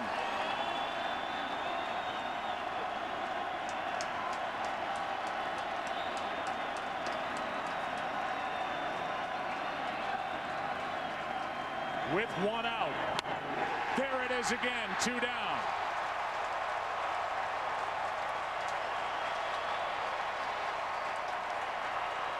That pitch is just filthy. Slip sliding away.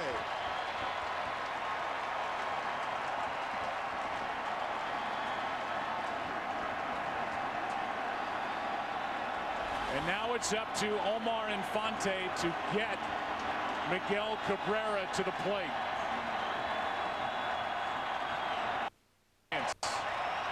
In the 9th.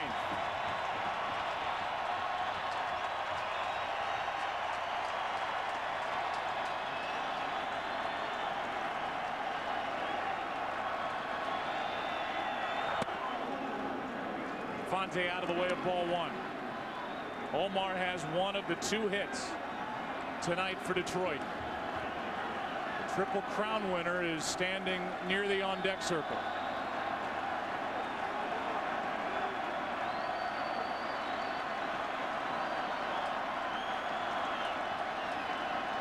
The 1-0. 2-0. For the starters, Pfister was good. Bumgarner was better. 7 shutout innings from the left-hander. He struck out 8. Infante was taking 1-0. He'll be taking again here.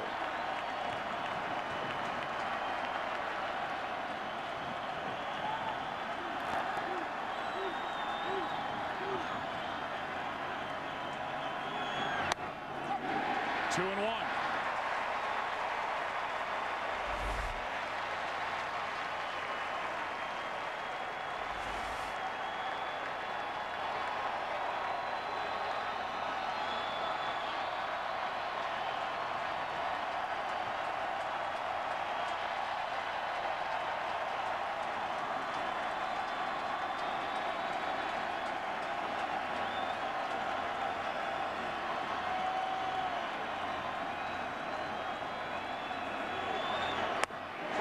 Wow, 2-2. 2-1 slider with a 2-run lead. An idea of how he relies on that pitch.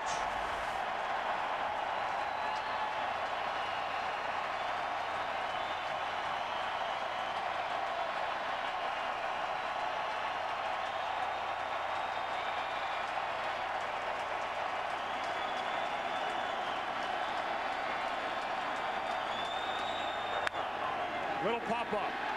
There's Belt. Giants up 2 games to nothing.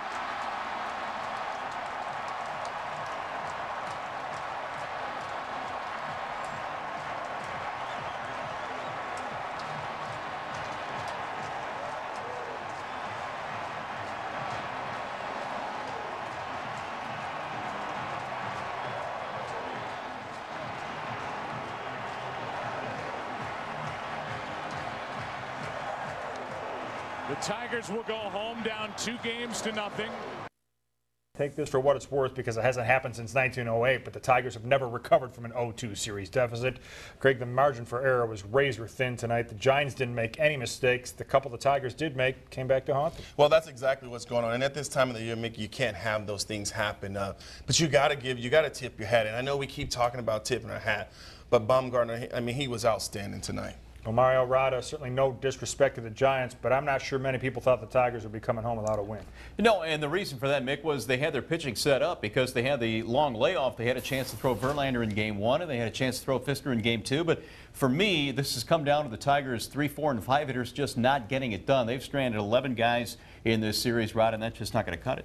And also give Bruce Bochy a lot of credit. He set up a couple of left-handers at the top of that rotation, knowing that the Tigers aren't as good against left-handers as they are against right-handers. He had Lincecum come in last night's game. He did a marvelous job in relief of Barry Zito. Everything has gone right for the Giants so far. They're just simply rolling. Hopefully the Tigers coming home can slow down the Giants. And now arguably the Giants' 2 best pitchers are on deck for games 3 and 4 in Detroit. All right, let's give you a look at tonight's game highlights.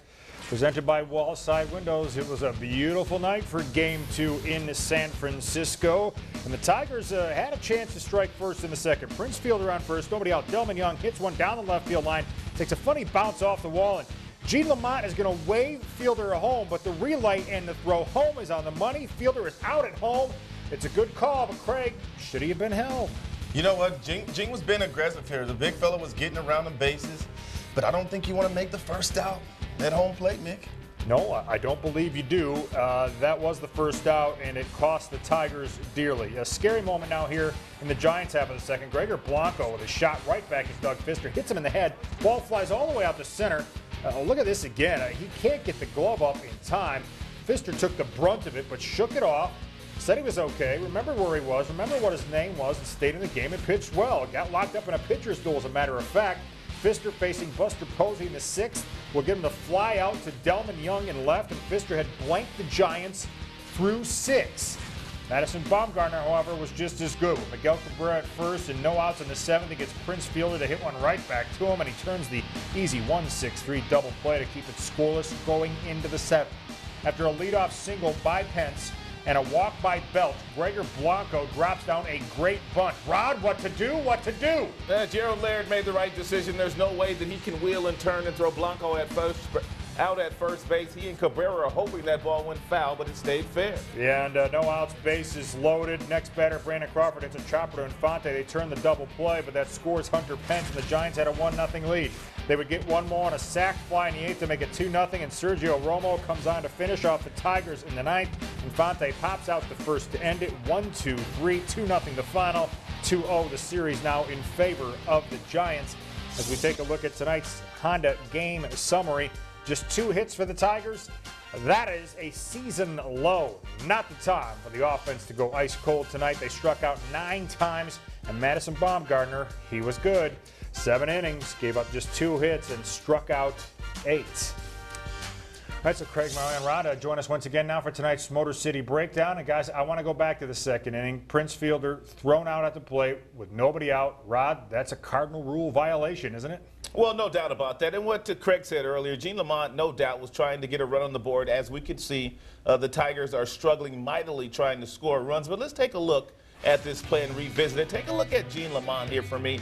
Here's the key of the play for me. As a third base coach, you have to do everything that you could possibly do to come down that third baseline toward home plate as far as you can to give yourself an out. Look and see where Gino is right now. He's not down the line very far. Had he come down further, he may have been able to see Blanco in left field. He may have held up Prince Fielder, and then you don't have the out at home plate. But the Tigers are trying to score some runs. I know what Jim Leyland's going to say. He will say, show me a third base coach that never, ever gets a runner thrown out at home plate, and I will show you one that's not very good. But in that situation, he probably should have held up Prince. Right, now, let's not put it all on Gene here, because the Peralta, who's on deck, there's a rule of thumb that every time that the ball is hit, first of all, you move the bat out of the way for the guy that's coming in, and then if you're up there close enough, you've got to tell him where to slide. You either telling him, hey, inside, outside. In this instance,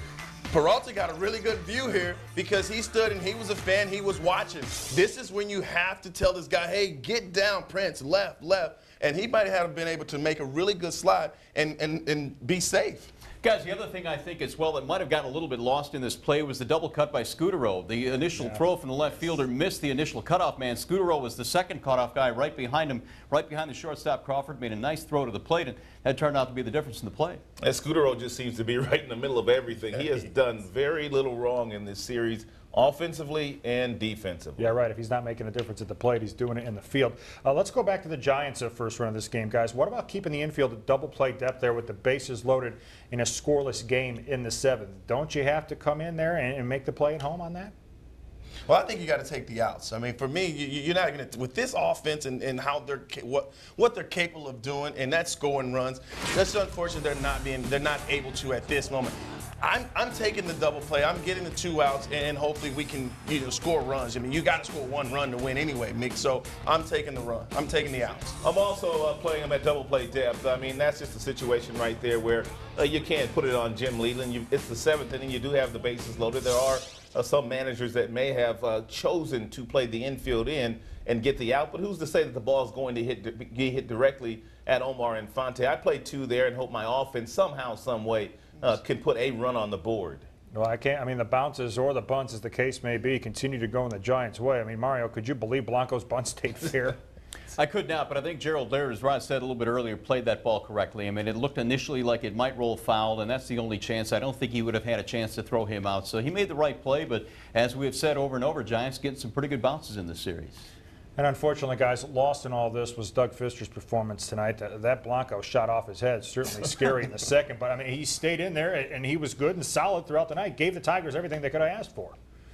He took a bump. That was just a bump because this dude is tough. I mean, think about it. I mean, this is a line drive off his head, and it didn't faze him at all. And he came back out. I mean, he stayed out there, and he started dealing. He was painting on the inside, throwing a really good changeup. Give Fister a lot of credit. He knows the severity of these games, and he knows how important he is to this team. And he stayed in there, and he toughed it out. Well, one thing about Fister, I mean, we knew that he would go out there. He was pitching at home. He's from Northern California. Lots of family and friends in attendance. And when he went out there, he really made some guys move their feet early in the game with some really good, firm fastballs. Look at how he turns the ball over out of his hand. That's how he gets some of the movement with that real good swing back fastball. Greg Maddux made that pitch very, very famous. And something else that he does, he changes the eye levels. He threw backdoor breaking balls, front door breaking balls. The Giants really didn't do a whole lot against Doug Fister, and we've seen Doug Fister really deal a lot down the stretch for the Tigers. Unfortunately for him, there were no margin for error.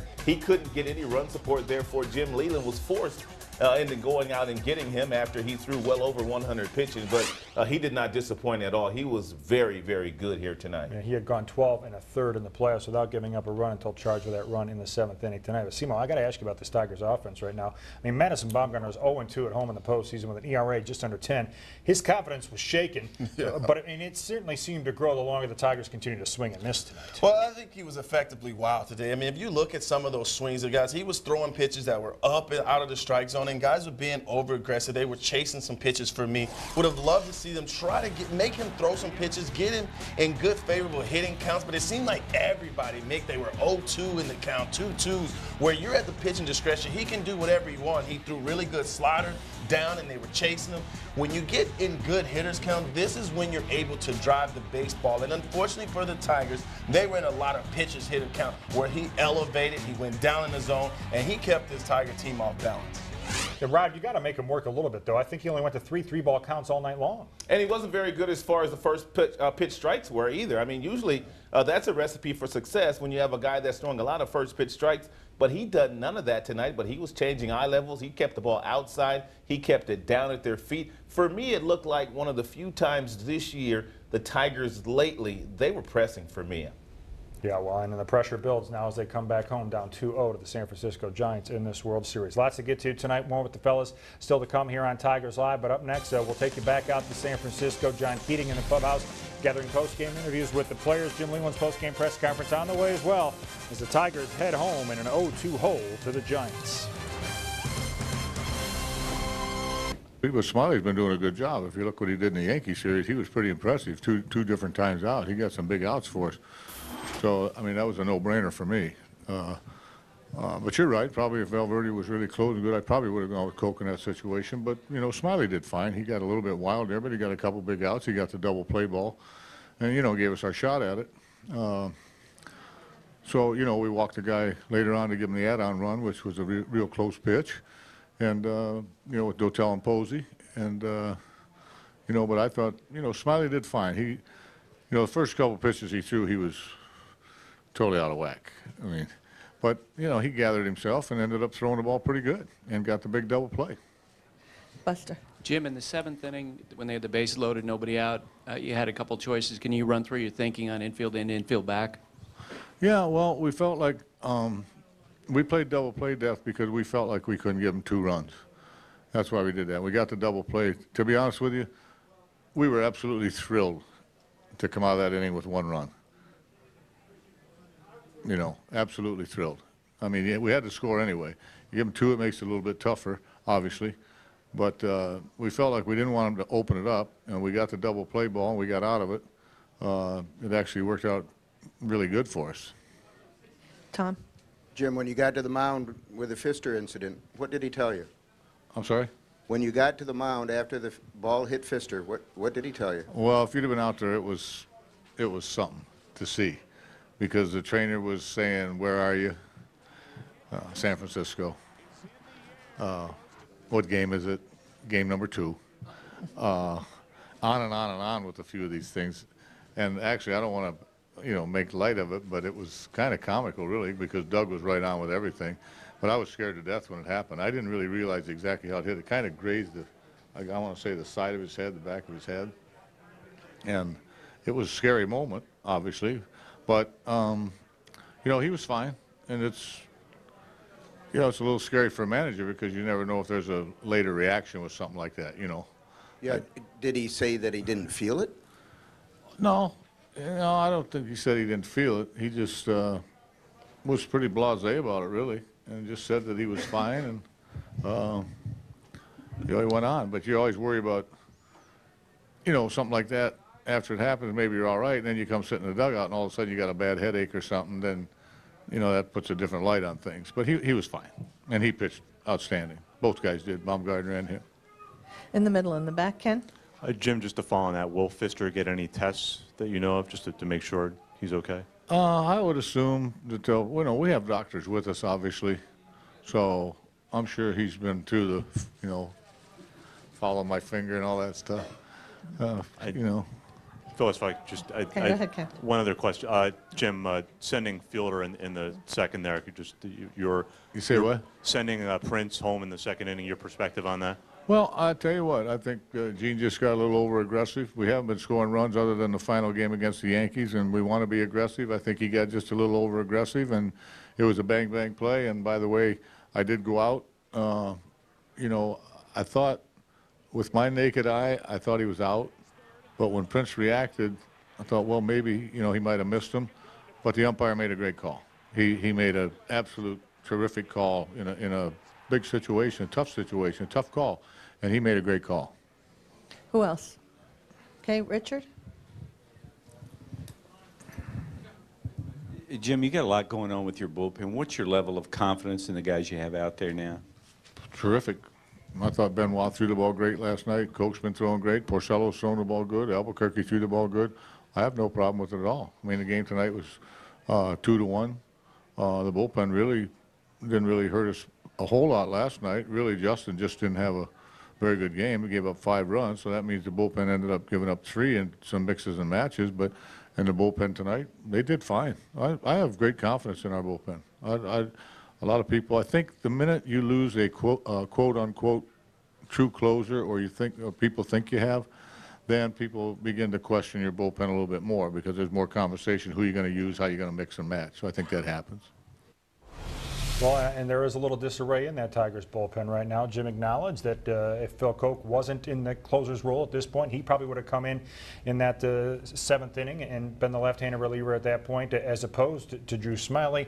Tigers relievers tonight, Smiley 3 walks, Dotel 1. It came back to hurt him. Well, for me, Mick, the story is Valverde. And when Valverde is right and Benoit's pitching well, he pitched well yesterday, that's when this team's at its best. When you got your closer and you've got your setup guy, when those guys are hitting on all cylinder, that's when the bullpen's at its best. And right now, it is a difficult situation for Jim right now to have to try to maneuver and figure out who he's going to bring in. And today he pulled a card on. I mean, he pulled his string, and he wanted to go with Smiley. And Mario Rod, really, this is the first time we've kind of seen the Valverde situation have an effect on the bullpen as it played out in tonight's game. Yeah, I think so, Mick. You know, I think one of the things, one of the advantages San Francisco had coming into this series was their bullpen was more settled than the Tigers was. But I kind of agree with the skipper there. Smiley didn't pitch all that badly. He got the double play ball, which limited them to just one run. Coke threw the ball well. Benoit's throwing the ball well. So, you know, you can say because, as Jim said, your closer is not in that final spot that maybe it is in disarray. But overall, they didn't pitch all that badly, and it was a 2-0 ball game. You know, Jim is not doing anything differently than he did during the course of the regular season. He has 25 guys out there. He trusts all of the 25 guys, probably with the exception right now, Jose Valverde. But Valverde's been hit around in the postseason. Smiley, for the most part, as we have well documented, has been tremendous as a rookie. But he did look like he was a little shaken out there. He looked a little unsure of himself to me for the very first time. And I'm thinking about that bunt there in that 7th inning where he probably should have thrown some balls up in the strike zone. He was down, and that's one of the reasons why Eric Blanco was able to get that bunt down. Yeah, pressure-packed situation. Those leadoff walks always come back to haunt you, and they did tonight for the Tigers as they fall behind to the San Francisco Giants 2-0 in this best-of-7 World Series. Up next on Tigers Live, we'll head into the Tigers clubhouse. The players trying to explain where their bats have gone.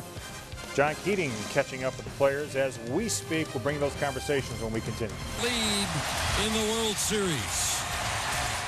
Now there you have it, 2-0 the final tonight in Game 2. The Giants have played pretty much flawless baseball, which explains why they have a 2-0 series lead coming back to Detroit for Game 3 on Saturday. Bruce Bochy has pushed all the right buttons so far, and right now the Giants manager is at the podium as we take you back to San Francisco. Well, I thought the first inning would be a critical inning for him, for his confidence.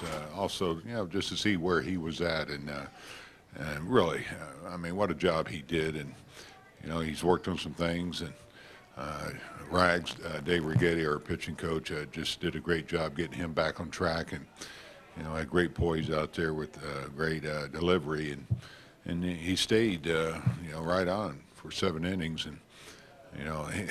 He's done such a great job for us. You know, I really thought he needed a break, and I think he benefited from it, getting some rest, both mentally and physically, and he went out there and pitched like we know he can. And over to